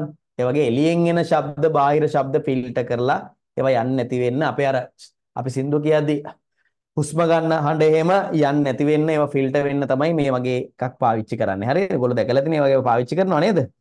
රයිට්. ඉතින් මේ වගේ ඉතින් මයික් ගැන කතා කරන්න ගොඩාක් දේවල් තියෙනවා. ඔයාලා ටික ලොකු වෙද්දී අපි කතා කරන්න. හරි. ඉතින් මේකත් ඉන්පුට් ඩිවයිස් එකක්. හරි. මේකත් මොකද්ද? ඉන්පුට් ඩිවයිස් එකක්. ඊට අමතරව ස්කෑන එකක් ඔයාලා අහලා ඇති ස්කෑන. මේ තින් මේ ෆොටෝස් එහෙම අපිට කම්පියුටර් එකට දාගන්න ඉස්සර පාවිච්චි කරේ. හිතන්නකෝ දැන් මේ ස්කෑන් එකෙන් කරන්න දැන් මේ ෆොටෝ එක අතට ගන්න පුළුවන් අල්ලන්න පුළුවන් ෆොටෝ එකක් නේ. මේ ෆොටෝ එක දැන් නම් ඉතින් අපිට නේද කම්පියුටර් එකට දාගන්න ඕන නම් ගත්ත අපේ ස්මාර්ට්ෆෝන් එක කැමරා එක ඔන් කරා කැමරා එකෙන් ෆොටෝ එකක් ගත්තා. දැන් ඉස්සර එහෙම ස්මාර්ට්ෆෝන් නැති කාලේ ඔයාලගේ අම්මලා තාත්තලාගෙන් අහලා බලන්නකෝ. අපිට කම්පියුටර් එකට ෆොටෝ එකක් දාන්න අපි ගාව තියෙන මේ වගේ ෆොටෝනේ. දැන් අම්මලා තාත්තලා පොඩි කාලේ අරන් තියෙන ෆොටෝ ඇල්බම් තියෙනව නේද පුතේ? මේ වගේ ඒවා නේද තියෙන්නේ. සර්ගෙත් පොඩි කාලේ ඒවා තියෙනවා. ඉතින් මේ ෆොටෝ එක අරගෙන අපි මේක ස්කෑන් කරලා අරකට දාලා තමයි ගන්නෙ. හරි ස්කෑන් කරලා දාලා තමයි අපි සාමාන්‍යයෙන් ගන්න. ඉතින් ඒ හින්දා ඒවා පාවිච්චි වෙනවා. ඉතින් මේක අරගෙන මේක ඇතුළට දාලා වහලා මේක ඔන් කරලා හරියට ලයින්ස් හදලා අපිට කම්පියුටර් එකට මේක කොපි එකක් විදිහට ගන්න පුළුවන්. රයිට්? හරි. ඉතින් එහෙම ඒවත් පාවිච්චි කරනවා. ඒතර ස්කෑන් එකත් මොකද්ද? ඉන්පුට් ඩිවයිස් එකක්. ස්කෑන් එකත් මොකද්ද? ඉන්පුට් ඩිවයිස් එකක්. තව තියෙනවා එකක්. මෙන්න මේක ටිකක් වෙනස් එක්කෙනෙක් පුතේ මෙයා. කවුද මේ? මොකද්ද? ටච් ස්ක්‍රීන් එක. නේද? මොකද්ද මේ? ටච් ස්ක්‍රීන් එක. දැන් මෙයා චුට්ටක් වෙනස්. ඇයි දන්නවද? දැන් මෙයා ඉන්පුට් ඩිවයිස් එකක්. ටච් එකෙන් අපි ඉන්පුට් කරනවානේ. එහෙම ටච් එකෙන් ඉන්පුට් කරනවානේ. ඊට අමතරව ස්ක්‍රීන් එකෙම පේනවානේ. එතකොට අවුට්පුට් ඩිවයිස් එකකුත් වෙනවා. මතක තියාගන්න මෙයා හරි විශේෂයි අපිට විභාගවලදීම අහනවා. ඒ කියන්නේ ඉන්පුට් and අවුට්පුට් දෙකම දෙන්න පුළුවන් එකම ඩිවයිස් එක මෙයා. ඉන්පුට් and අවුට්පුට් දෙකම දෙන්න පුළුවන් එකම ඩිවයිස් එක මෙයා. ඉන්පුට් එකයි අවුට්පුට් එකයි දෙකම දෙන්න. වෙන කිසිම ඩිවයිස් එකක් අපිට ඉන්පුට් එකයි අවුට්පුට් එකයි දෙකම දෙන්නේ නැහැ. නමුත් මෙයාට පුළුවන් අපිට ඉන්පුට් එකයි අවුට්පුට් එකයි දෙකම ලබා දෙන්න. පැහැදිලිද? හරි. ඉතින් ඒක එහෙම එකක්. ඉතින් ඒකත් ඔයා මතක තියාගන්න ඕනේ. ඉතින් මේ වගේ මේ ටච් ස්ක්‍රීන් එක සෑහෙන තියෙනවා. ඉතින් ඔයාලා දැකලා ඇති සමහර හොටෙල්ස් වලට එහෙම ගියාම මේ වගේ මැප්ස් තියෙනවා. අපිට බලන්න පුළුවන් ටච් කරලා නේද? ඔයාලගේ ඉතින් වැඩි ඕනේ නැහැ. ඔයාලගේ ගෙදර තියෙන මොබයිල් ෆෝන් එකත් සමහර ලැප්ටොප් එකමත් ටච් ඒවා සමහර අය ගාව ඇති. ඉතින් ඊළඟට වෙබ් කැමරා. දැන් ඔයාලට සර්වර් පේන්නේ වෙබ් කැමරා එකෙන්. මොකෙන්ද පේන්නේ? වෙබ් කැමරා එකෙන් තමයි පේන්නේ. ඔයාලට සර්වර් පේන්නේ වෙබ් කැමරා එකෙන්. හරිද? වෙබ් කැමරා එකට අමතරව තව තියෙනවා ඉතින් මේකේ අපි ලොකු කැමරාවක් පාවිච්චි කරනවා. ඉතින් ඒවා ඔක්කොම ඉන්පුට් ඩිවයිසස් තමයි. හරි? දැන් ඔයාලට පේනවද බලන්නකෝ. මේ පැත්තට නේ ඉන්න. ඔයාලට පේනවනේ කැමරාවක් ලොකු. අතෝ ඒ කැමරාවෙන් තමයි හරිද? ඔය කැමරාවෙන් තමයි ඕගොල්ලෝ දැන් ටීචර් දිහා බලන් හිටියේ. මේ තියෙන්නේ. ඔන්න ඔය කැමරාවේ. හරි? මේ කැමරාවෙන් තමයි ඔයාලා මෙච්චරලා ටීචර් දිහා බලන් හිටියේ. ඉතින් මේ කැමරා එක ටිකක් මේක ටිකක් වෙනම කැමරා එකක්. ඉතින් ක්ලාස් ලොකු පන්තිවලදී අපි මේක තමයි පාවිච්චි කරන්නේ. හරි? මේ කැමරා එක. ඉතින් මේ එකත් සෑහෙන්න වටිනවා. ඉතින් ඒ ඔක්කොම ඉන්පුට් ඩිවයිසස් තමයි අපි කැමරා ගන්න. එතන මේ වෙබ් කැමරා කියන්නේ ලැප්ටොප් වලත් වෙබ් කැමරා වෙනම එනවා. දැන් ඔයාලා බලන් ඉන්නේ මේ සර්ගේ තියෙන ලැප්ටොප් එකේ තියෙන වෙබ් කැමරාවෙන්. දැන් තව ටිකකින් මම බෝඩ් එකේ ලියනකොට ඔයාලා අර කැමරා එකට මාරු වෙනවා. ඔන්න මම ඔයාලට මේ කැමරා එක පෙන්නන්නම්. හරි? දැන් ඔයා ඉන්නේ මේ කැමරා එකේ ඉන්නේ. දැන් ඔය සර් දිහා බලන් ඉන්නේ. ඔන්න මම කැමරා එක මාරු කරනවා ඈ. දැන් ඔයා මේ ඉන්නේ අර ලොකු කැමරාවෙන් තමයි ඔයාට දැන් මේ පේන්නේ. ඔන්න මම ආයේ පොඩි කැමරාවට මාරු කරනවා. කැමරා දෙක චේන්ජ් වෙනවා. හරි? රයිට්. හරි. ඊළඟට ආයේ අපි වෙබ් කැමරා ගත්තා. ඉතින් තව ගොඩක් තියෙනවා. ලයිට් පෙන් තියෙනවා. අනේ ලයිට් පෙන් දැකලා තියෙනවද දන්නේ නැහැ. ලයිට් පෙන් එකත් ඇවිල්ලා ඉන්පුට් ඩිවයිස් එක. දැන් මම මේ ගොඩක් පෙන්නන්නේ ඉන්පුට් ඩිවයිසස්. ඉතින් ලයිට් පෙන් මම මේ වගේ ලියන්න පාවිච්චි කරන ඒවා ලයිට් පෙන් කියන්නේ. හරි? මෙන්න මේ වගේ ලියන්න. ඔයාලා ගාව තියෙන පෙන් නෙමෙයි. හරි? කම්පියුටර්ස් වල එහෙම ලියන්න පාවිච්චි කරනකොට අපි ලයිට් පෙන් කියනවා. මේකත් ඉන්පුට් ඩිවයිස්. දැන් මේ සර් ඔයාට පෙන්නන්නේ ඉන්පුට් ඩිවයිසස්, රයිට්? එක අවුට්පුට් ඩිවයිස් එකක් පෙන්නවා ටච් ස්ක්‍රීන් එක. හැබැයි ඒකත් ඉන්පුට් එකකුත් තියෙනවා. ඒකයි සර් ඒක ඔයාලට දැන් පෙන්නුවේ. මේ ඉන්පුට් ඩිවයිසස්, රයිට්? ඉතින් මීට අමතරව තව ගොඩාක් තියෙනවා ඉන්පුට් ඩිවයිසස්. තව මොනවද තියෙන? ලයිට් පෙන්, ට්‍රැක් බෝල් කියලා එකක් තියෙනවා. මෙන්න මේ ට්‍රැක් බෝල් මෙන්න මේකත් ඉන්පුට් ඩිවයිස් එකක් මේ තියෙන්නේ. ට්‍රැක් බෝල් එක මේ ඔක්කොම ඉන්පුට් ඩිවයිසස්. හරි? ඉතින් මේවා පාවිච්චි කරනවා අපි ඉන්පුට් ඩිවයිසස් විදිහට. රයිට්? ඉතින් මේවා සෑහෙන වටිනවා. හරි? දැන් නම් මේවා ඉන්නේ නැහැ. මේ ට්‍රැක් බෝල් ඉස්සර මවුස් වලට ආවා මේවා. මේ ඉස්සර කීබෝඩ් වල ට්‍රැක් මේ ලැප්ටොප් වල කීබෝඩ් වල තිබ්බෙත් මේ වගේ ට්‍රැක් බෝල්. දැන් නම් ඉතින් මේවා ටිකක් පාවිච්චිය අඩුයි. ඒ නිසා ලොකුවට යොදාගන්නේ නැහැ මේවා. හරි? රයිට්. නමුත් ඉතින් පාවිච්චි කරන දැන් තාමත් ට්‍රැක් බෝල් තියෙනවා. සමහරලාට ඔය ජෙට් යානාවලත් මේ ට්‍රැක් බෝල් තියෙනවලු. ඉස්සර නම් එලවල නැහැ. හරි? රයිට්.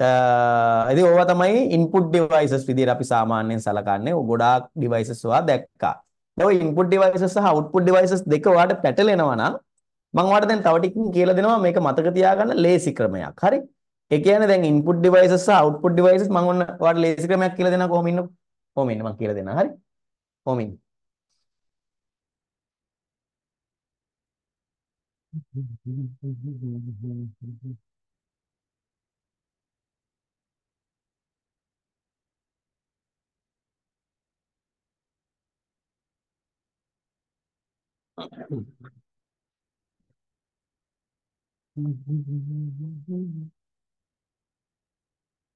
රයිට්. මම අනිත් කැමරාවට මාරුණා. පේනවනේ ළමයි මාව. එන්න බලන්න මම නිකන් ඔයාලට පොඩ්ඩක් නිකන් පෙන්නන්නම්. Input devices. හරි? ඉන්පුට්. මේ වල මොනවද? ඉන්පුට් අපි කියනවා පුතේ ආදාන උපාංග. මොනවාද? ආදාන උපාංග. හරි? රයිට්. මම අනිත් පැත්තේ ලියනවා අවුට්පුට්. මොනවද? අවුට්පුට්. අපි ලියනවා අපි කියනවා ඒකට මොනවද? ප්‍රතිදාන උපාංග. මොනවද? ප්‍රතිදාන උපාංග. වෙනවනේ. හරි. ආදාන උපාංග තියෙනවා. ප්‍රතිදාන උපාංග තියෙනවා. මම පොඩි මෙන්න මෙහෙම ගන්නවා. හරි. රයිට්. ඔන්න මම දෙකට බෙදුවා. පොඩි එකතලයක් ගැහුවා. දැන් මම මේ වාට කියන්නේ මතක තියාගන්න ක්‍රමයක්. හරි? මේ ආදාන උපාංග ප්‍රතිදාන උපාංග ඔයාලට ඉස්කෝලේදී මතක තියාගන්න ක්‍රමයක් සර් කියලා දෙන්න. හරි? පාඩම් කරනකොට මේ සර් කියලා දෙනා වගේ ටෙක්නික් පාවිච්චි කරන්න ඕනේ පාඩම් කරන්න. අපි හැමදෙස්සම මොකද පාඩම් කරනකොට ටෙක්නික් පාවිච්චි කරන්න ඕනේ.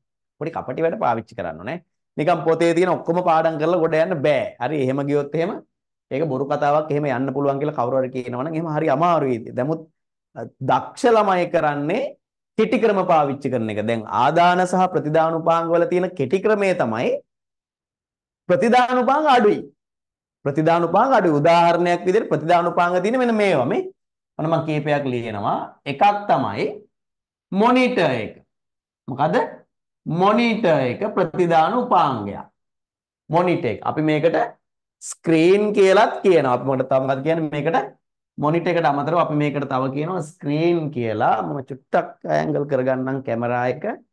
දැන් පොඩ්ඩක් ඇන්ගල් කරන්න චුට්ටක් right ඒක ගන්න තියන්න හරි ඇති වැඩි මම පොඩ්ඩක් අඩු කරලා දෙන්න මොකද ඒ පැත්ත තෝරන ඒක නැති right මොනිටර් එක නැත්නම් මේකට කියනවා ස්ක්‍රීන් එක කියලා කියනවා මොනිටර් එක අපි මේකට සිංහලෙන් නමක් කියනවා පුතේ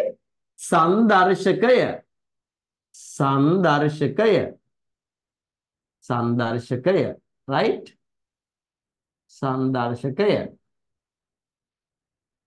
ස්ක්‍රීන් එකට අපි තිරේ පරිගණක තිරේ කියලා කියනවා මේක පුතේ එක ප්‍රතිදානුපාංගයක් ඔන්න පාඩම් කරන විදිය මතක තියාගන්න විදිය හරි දෙවෙනි එක තමයි මොකද්ද printer එක මොකද්ද printer එක දෙවෙනි එක තමයි printer එක ඔන්න printer එක දෙවෙනි එක තමයි printer අපි කියනවා මුද්‍රණ යන්ත්‍රය මොකද්ද මුද්‍රණ යන්ත්‍ර සිංහලෙන් කියනවා මුද්‍රණ යන්ත්‍ර යන්ත්‍රය ඕකේ එකක් තව එකක් තියෙනවා මොකද්ද ශබ්ද විකාශන යන්ත්‍ර ස්පීකර් එක මොකද්ද කියන්නේ පුතේ ස්පීකර් එක නැත්නම් අපි කියනවා ශබ්ද විකාශන යන්ත්‍ර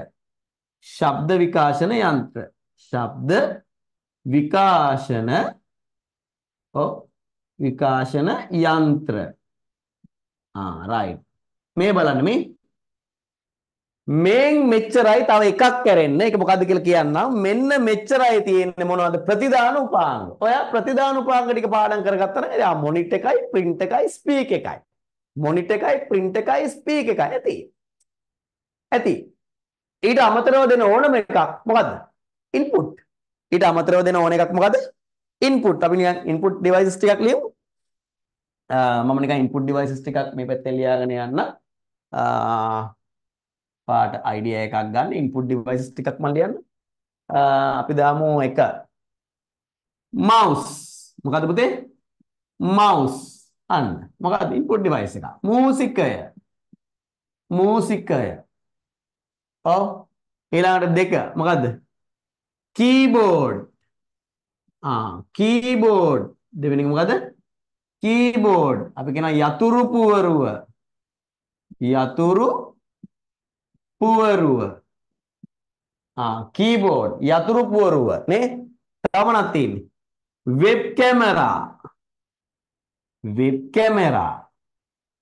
අපි කියනවා ඒකට සිංහලෙනුත් web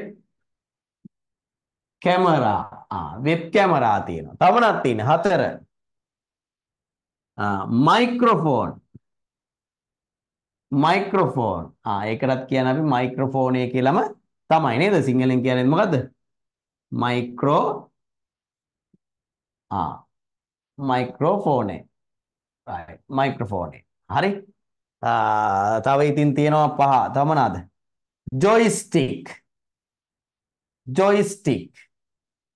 තව මොනවද තියෙන්නේ මම නිකන් ලියාගෙන යනවා දැන් තියෙනවා joystick තියෙනවා touchpad මේවටත් නම් තියෙනවා සර් දෙන්නම් touchpad ස්පර්ශ තලය නේ අද වගේ ගොඩාක් තියෙනවා ඉතින් ඔක්කොම ලියන්න ඕනේ නැහනේ මේ වගේ ගොඩාක් තියෙනවා පුතේ ඔයාට අයිඩියා එකක් ගන්න පුළුවන් එතකොට පාඩම් කරනකොට අපි හැමතිස්සෙම පාඩම් කරන්න ඕනේ කොයි ටිකද අපි හැමතිස්සෙම පාඩම් කරන්න ඕනේ ඉන්න මම හරියටම ඇඩ්ජස්ට් කරගන්නම් ඔයාට right good චුට්ටක් විතර මම ගන්න හරි අපි හැමතිස්සෙම ලේසි පැත්තෙන් පාඩම් කරන්න පටන් ගන්න ඕනේ හරි අපි හැමතිස්සෙම මොනා කරන්නේ ලේසි පැත්තෙන් පාඩම් කරන්න පටන් ගන්න ඕනේ දැන් මේ තියෙනවා touch pad joystick මේ ඔක්කොම මතක තියාගන්න බැරි නම් ඔයා මේ තුන් දෙනා මතක තියාගන්න ඔයා මේ තුන් දෙනා මොනා කරනවද මතක තියාගන්නවා වැඩේ ලේසියි එතකොට පැහැදිලිනේ මේ තුන් දෙනා මතක තියාගන්න වැඩේ ලේසියි ඉතින් ඔක්කොම අයිති වෙන්නේ මෙයාට ඉතින් තර මේ දෙන්නගේ තව විශේෂත්වයක් තියෙනවා මේ දෙකටම අයිති වෙන එක්කෙනෙක් ඉන්නවා කවුද මේ දෙකටම අයිති වෙන එක්කෙනෙක් ඉන්නවා ඒ තමයි touch pad එක කවුද touch screen එක කවුද පුතේ touch screen එක මේ touch screen එක ප්‍රතිදානුපාංගයකුත් වෙනවා ආදානුපාංගයකුත් වෙනවා නේ touch screen එක ප්‍රතිදානුපාංගයකුත් වෙනවා ආදානුපාංගයකුත් වෙනවා ඉතින් ඕක ටිකක් අර වැඩිපුර highlight කරලා ඔයගොල්ලෝ ලියනකොට එහෙම මතක තියාගන්න පුළුවන් නම් සෑහෙන්න වටිනවා මොකද මේක ඒ තරම් ටිකක් වටින කතාවක් හරි මේක සෑහෙන්න ඔයාලා හොඳ අදහසකින් මේක ලියලා තියාගන්න ඕනේ මොකද මෙයා දෙන්නටම අයිති වෙන හින්දා සාමාන්‍යයෙන් විභාග ප්‍රශ්නේම ටිකක් මෙයාගෙන් අහනවා වැඩි විභාග ප්‍රශ්න එහෙම ටිකක් අහනවා වැඩි. ඔය බලන්න සර් දැන් මේ කියලා දීප එක තේරුණා යට උස්සට.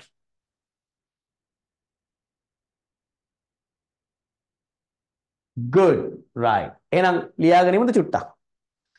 මෙහෙම ලියා ගන්න මාතෘකාවක් ලියන පොතේ ලියා ගන්න පුතේ මාතෘකාවක්. ලියන පොතේ ලියා ගන්න මාතෘකාවක්.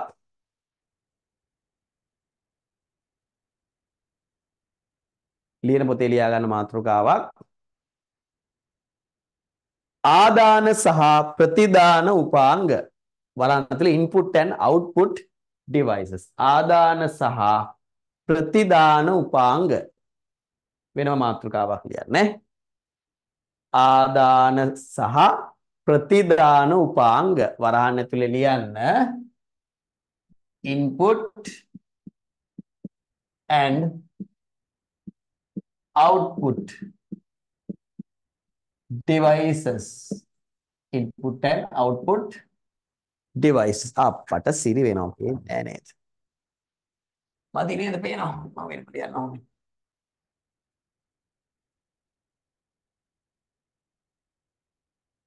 ආදාන සහ ප්‍රතිදාන උපාංග. Input and output devices. Input and output devices.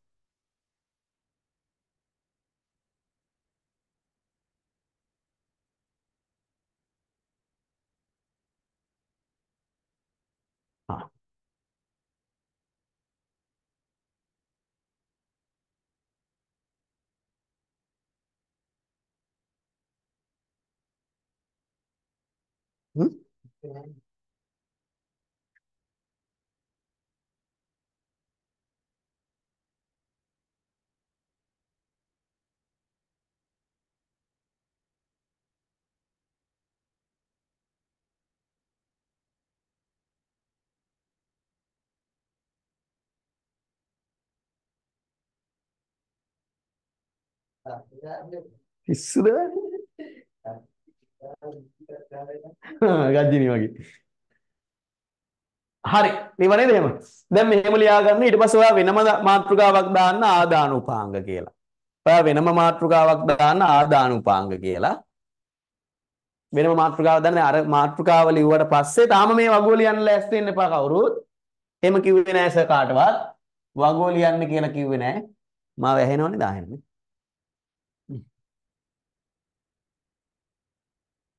වගුව ලියන්න කිව්වේ නෑ කාටවත්.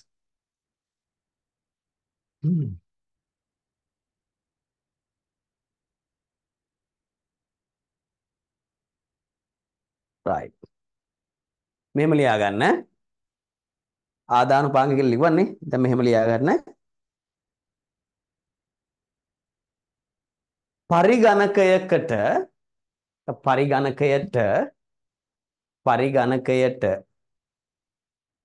පරිගණකයට දත්ත ඇතුළු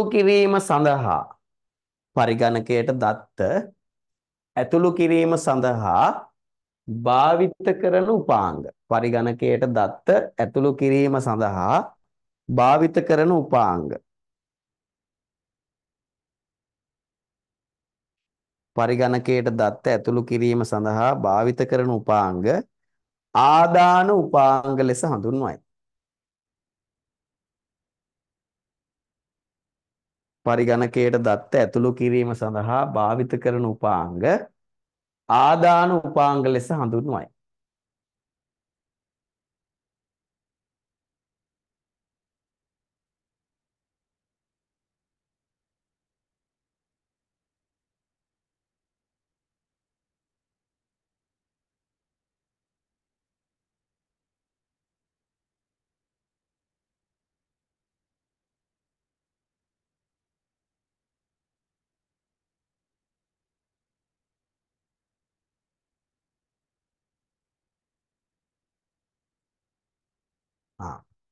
ඊළඟ මාතෘකාවක් ලියා ගන්නමයි පුතාලා ප්‍රතිදාන උපාංග.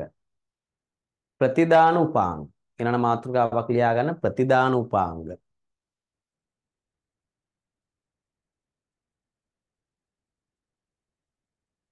ප්‍රතිදාන උපාංග.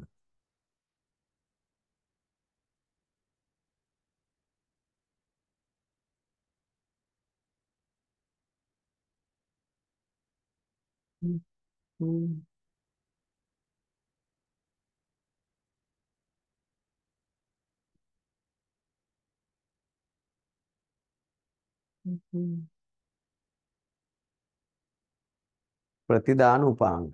මෙහෙම ලියා ගන්න.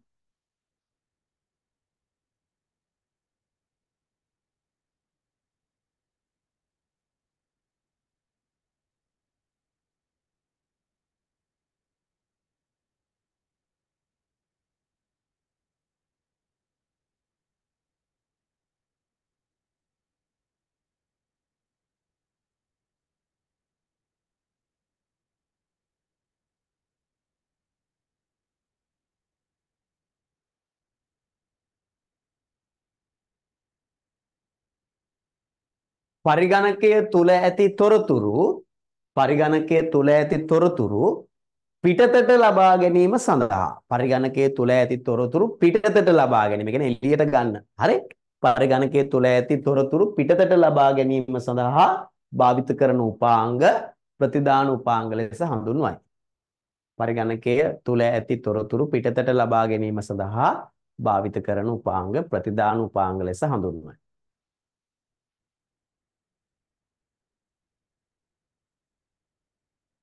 right. දැන් ඔයා ඒක ලිව්වට පස්සේ මේක ලස්සනට ලියා ගන්න. පුළුවන් නේද? කොබන් අත උස්සන්න පුළුවන් අය?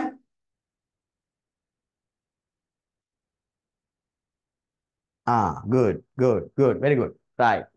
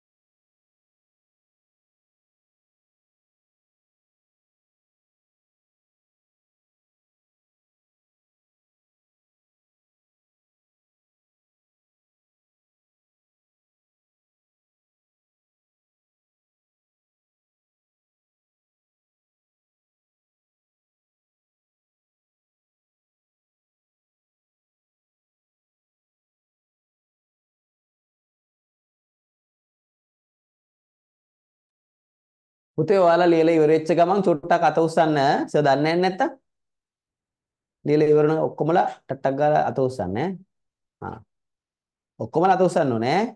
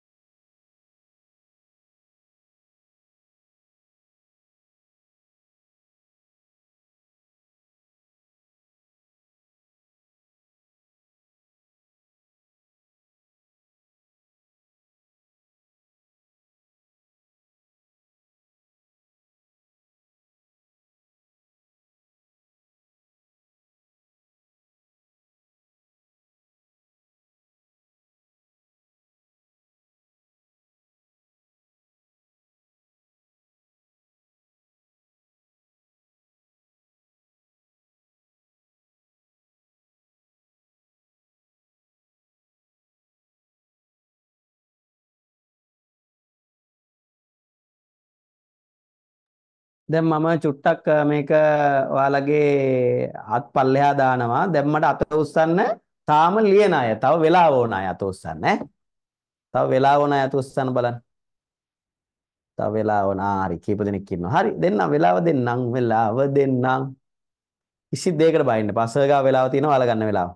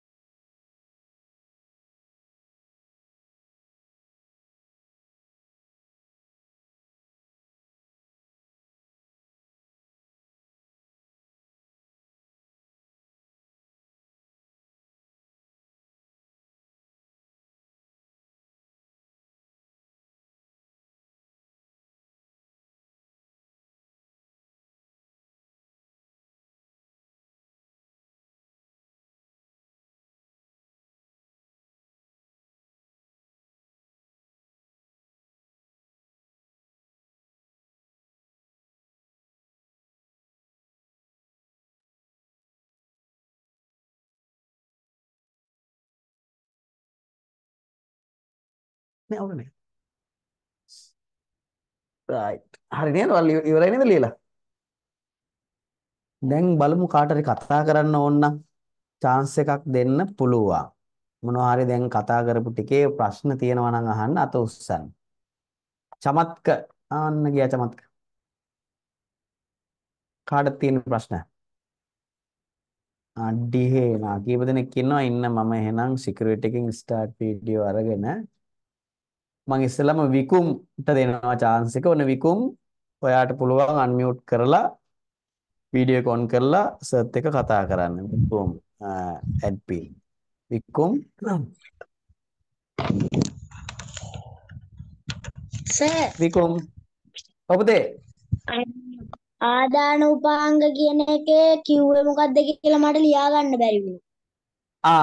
ආදානුපාංගවල කිව්වේ පුතේ පරිගණකයට දත්ත ලබා දීම සඳහා නැත්නම් දත්ත ඇතුළත් කිරීම සඳහා පරිගණකයට දත්ත ඇතුළත් කිරීම සඳහා භාවිත කරන උපාංග ආදාන උපාංග ලෙස හඳුන්වයි. පරිගණකයට දත්ත ඇතුළත් කිරීම සඳහා භාවිත කරන උපාංග ආදාන උපාංග ලෙස හඳුන්වයි. හරි විකුම් ලියා ගන්න හිමීට හරි සර්. right ඊළඟට ඉන්නවා කවුද රණුමි රණුමි දැන් ඔයාට අන්මියුට් කරන්න පුළුවන් පුතේ වීඩියෝ එකත් ඔන් කරන්න පුළුවන් රණුමි මෙත්නදී ඔයාට අන්මියුට් කරන්න පුළුවන් රණුමි නෑ ඊළඟට දිනවා විහංගි විහංගිට පුළුවන් අපේ රණුමි ඉන්නවා චුට්ටක් ඉන්න රණුමි අරන් ඉමු අපි රණුමි රණුමි බබාගේ පොත ආවේ නෑනේ තාම තුන්වෙනි පොත. බබාගේ තුන්වෙනි පොත ආවේ නෑ ගයන් ගයන් පොඩක් ඉන්න ඔහම ඉන්නලා මේ කට් කරන්න මේ මියුට් කරන්න එපා ඈ? කවදද මිස් සල්ලි බැන්දේ අපි මං ගිය මාසේ 14 බැන්දේ. ගිය මාසේ 14 ඔව්. 14 මං දෙපාරක් මේ සිප් එක දැම්මා. දෙපාරක් මට සිප් එක ඇහෙන්නේ ඔව් දෙපාරක් සිප් එකක් දැම්මා. ඊට පස්සේ මම මේ මෙසේජ් දෙක තුනකුත් තිබ්බා. ඔව් ඊයේ වෙනකම් බලන්න කිව්වා පොත එයිද කියලා එයාලා එවලා තියෙන්නේ කියලා. ඊයේ වෙනකනුත් ඔව් ආවේ නෑ. චුට්ටක් ඉන්න චෙක් කරගන්න ගා හරි. ෆෝන් නම්බර් එකද අන්තිම එකද ඒ දරුවගේ අංක චුට්ටක් කියන්න පුළුවන්ද මිස් මේ රෙජිස්ටර් නම්බර් එක රෙජිස්ටර් නම්බර් එක විනාඩියක් ගන්න. නැද්ද යාට ඉන්න තියෙනවා. හරි හරි හරි හරි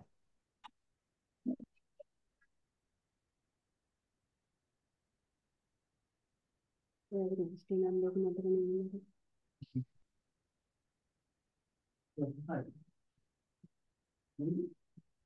ඔව් ඒක මම කිව්වේ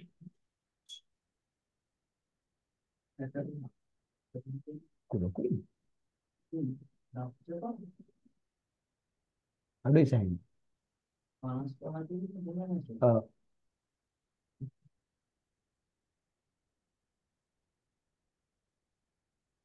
IPSL 1133. 11:33 IPSL 11:33 ගා හරි ඔය මිනිහ චෙක් කරගන්න ගා හරි.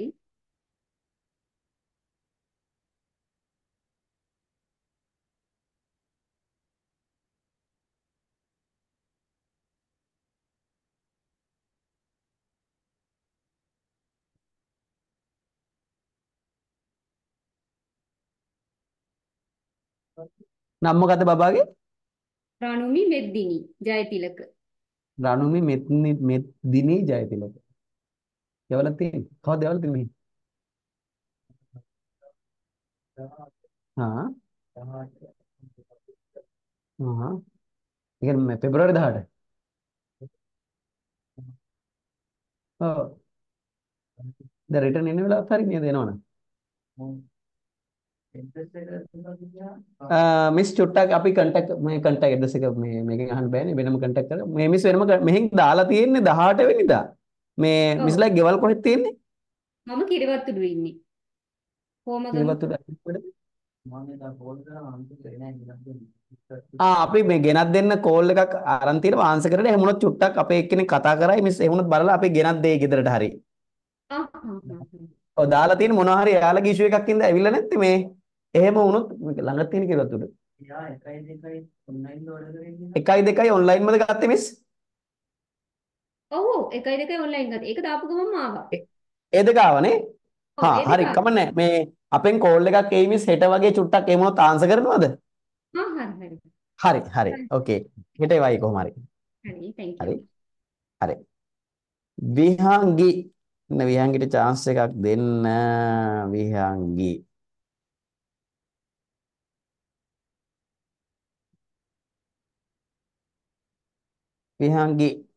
විහාංගි නැද්ද?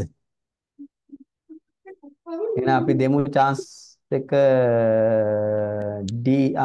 විහාංගි ඉන්නවා. සර් ඔබතේ සර් මට ප්‍රතිදාන උපාංගිකේ ලියා ගන්න බැරි වුණා සර්. පොඩ්ඩක් කියන්න right පුළුවන්. යමු එහෙනම්. පරිගණකය තුල ඇති තොරතුරු පිටතට ලබා ගැනීම සඳහා භාවිත කරයි. පරිගණකය තුල ඇති තොරතුරු පිටතට ලබා ගැනීම සඳහා භාවිත කරයි. පරිගණකය තුල ඇති තොරතුරු පිටතට ලබා ගැනීම සඳහා භාවිත කරන උපාංග. හරි පරිගණකය තුල ඇති තොරතුරු ඇතුලේ තියෙන ඒවා. අපි එළියට ගන්න පාවිච්චි කරන ඒවා. හරි? දැන් සර්ගේ මූණත් ඔයාලට පරිගණකයේ තුල තියෙන ඕගොල්ලෝ ඇතුළට ඒ පරිගණකයෙන් පිටතට ගන්න පාවිච්චි කරන්නේ මොනිටර් එක. දැන් මොනිටර් එකේ ඉන්නේ සර් පේන්න. එතකොට ඒක ප්‍රතිදාන උපාංගයක්. පරිගණකයේ තුල ඇති තොරතුරු පිටතට ලබා ගැනීම සඳහා භාවිත කරන උපාංග. පරිගණකයේ තුල ඇති තොරතුරු පිටතට ලබා ගැනීම සඳහා භාවිත කරන උපාංග. right. ඊළඟ ඩිහෙන්ට පුළුවන් කතා කරන්න.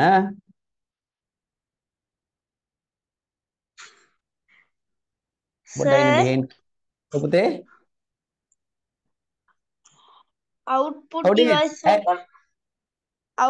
device වලට ප්‍රොජෙක්ටර් එන්නේ නැද්ද? අනිවාර්යෙන් එනවා පුතේ අර very good අහපේක හොඳයි ඒක very good ඒ ප්‍රශ්නේ අහපේක දැන් අපි කතා කරන්නේ මොනිටර් සහ ස්ක්‍රීන් කියලා එකක්. උතර ස්ක්‍රීන් කියන ගොඩට තමයි පුතේ මල්ටිමීඩියා ප්‍රොජෙක්ට් එකත් අයිති වෙන්නේ. තේරුණා නේද? ඩිහෙන්ට තේරුණාද සර් කියප එක? ඩිහෙන්ට ආය මේක අන්මියුට් කරන්න පුළුවන්. ඒ ස්ක්‍රීන් කියලා දුන්නේ හොඳයි වාහප එක. අන්නේම ප්‍රශ්න අහන්න ඕනේ සර්ගෙන්. හරි?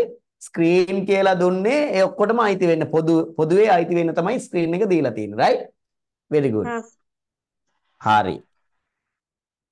right. හොඳ ප්‍රශ්නයක් ඇහුවා දැක්කද? දැන් මේ ප්‍රශ්න අහන්න මම ඔයගොල්ලන්ට කතා කරන්න දෙන්නේ ඒකයි. දැන් ඔයාලා පාඩමේ ඉන්නකොට ඔයගොල්ලන්ට එන ප්‍රශ්න දැන් ඔන්ලයින් එකේ හිර වෙලානේ සර්ගෙන් අහන්න විදියක් නැහැනේ. ඉතින් කොච්චර වෙලා ගියත් මම පොඩි වෙලාවක් ගන්නවා බබාලා එක්ක කතා කරන්න. ඉතින් ඕගොල්ලෝ ඒක වෙලාව අපතේ යනවා කියලා හිතන්න එපා. ඔයාලත් මොනවා හරි ප්‍රශ්නයක් තියෙනවා නම් සර්ගෙන් අහන්න බලාගෙන ඉන්න. හරි? right. මොකද කතා නොකර අපිට ඉගෙනීම් කටයුතු කිරීම හරි අපහසුයි. ඉතින් මේක පුළුවන් තරම් එහෙම යන්න ඕනේ. ඔයගොල්ලෝ ෆිසිකල් හම්බ වෙනවා නම් දැන් ෆිසිකල් එනකොට ප්‍රශ්න කෝටියක් විතර අහනවා ළමයි. ඉතින් ඔයගොල්ලන්ට එහෙම අහන්න chance එකක් දෙන්න බෑනේ. විකුම්ට පුළුවන් අහන්න. ඔව්. සර් මේ එහෙනම් විකුම් කියන්නේ. අර පිටට මේ අර ප්‍රතිදාන උපාංගකයේ පරිගණකයේ තුල ඇති තොරතුරු පිටතට ලබාගෙන ලබා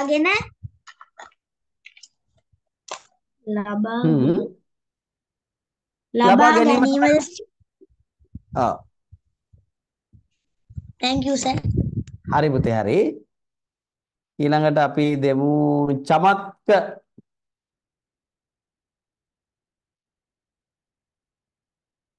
චමත්ක. hello සර් මේ රෙකෝඩින් එක අපිට ආපහු දාන්න පුළුවන්ද සර්? පුළුවන් මිස්. ගිය සතියේ රෙකෝඩින් එකේ චූටි ගැටලුවක් ආවා. අපි ගිය සතියේ අපේ මේ කැමරා එක සෙට් වෙන්නේ නැති හින්දා මම ක්ලාස් එක වෙනම විදියකට කරේ. මම ඒක රෙකෝඩින් එක තියෙනවා. අපි ඒක තාම දැම්මේ නැහැ අනිත් අයට ඕන හින්දා. දැන් අද ඉඳලා මේ රෙකෝඩින් එක අනිවාර්යයෙන්ම වැටෙනවා මිස්. ඔව් ඊළඟ පන්ති වාරයට කලින් වැටෙනවා නම් හොඳයි සර්. පොඩ්ඩක් ඒතකොට ඇත්ත. ඒක ඇත්ත. දැන් මම ගිය සතියේ ඒකේ ලොකු සම්බන්ධයක් තිබුණ නැති හින්දා අපි ළමයින්ගේ අර පොඩ්ඩක් කාලය පොඩ්ඩක් ගියා. මොකද මෙතන පොඩි ටෙක්නිකල් ඉෂුව එකක් ආපු නිසා. පස්සේ අපි අර මේ වෙනම කොටසක් නිකන් ඩිස්කස් කරා ගිය සතියේ ළමයින්ගේ කාලය අපරාධ නිසා. දැන් ඒකයි මේකයි දෙකම අපි දානවා අපි හෙට වෙනකොට හෙට උදේ වෙනකොට දාන්න පුළුවන් නේ. ඔව් හෙට දවස් ඇතුළත රෙකෝඩින් එක අනිවාර්යෙන් ඒ රෙකෝඩින්ග්ස් දෙකම දාන්නම් මිස්.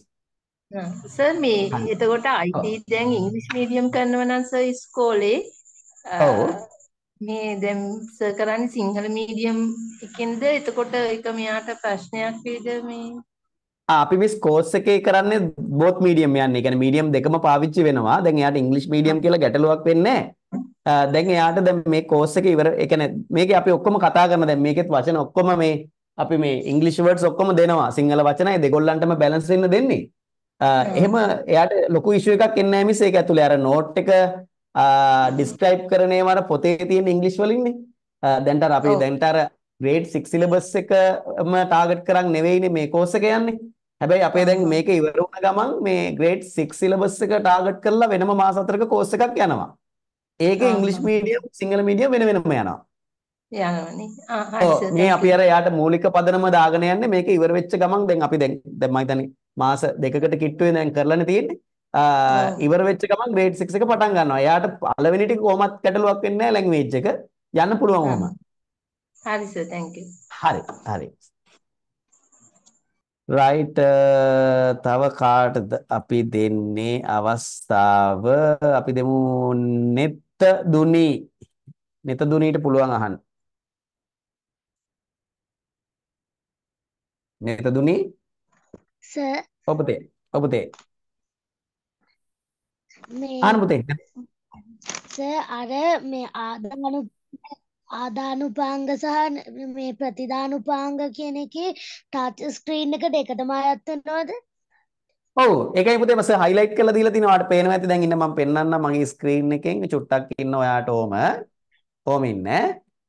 දැන් ඔයාට පේනවා නම් මෙන්න බලන්න මේක දිහා. මෙතන සර් ටච් ස්ක්‍රීන් එක ඔයාට පේනවද දෙකම වෙන වෙනම හයිලයිට් කරලා දීලා තියෙනවා කියලා. පේනව නේද? මේ බලන්න මේ. මේ තියෙන මේ දෙකම වෙනම කොටු කරලා දෙපැත්තෙම ලියුවේ ඒ නිසා. හරි හරි නේද? එතකොට ඒක විතරයි දෙකටම අයිති වෙන්නේ. ඒක මතක තියාගන්න විභාගවලදී සෑහෙන්න ඕන වෙනවා ඔයාලට. තේරුණානේ? විභාගවලදී සෑහෙන්න ඕන වෙනවා. ඒ නිසා ඒක මතක තියාගන්න ඕනේ. හරි? right.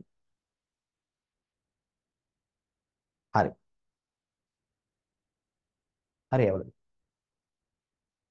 හරි ඊළඟට ආයෙ කවුද? පොමින්දු.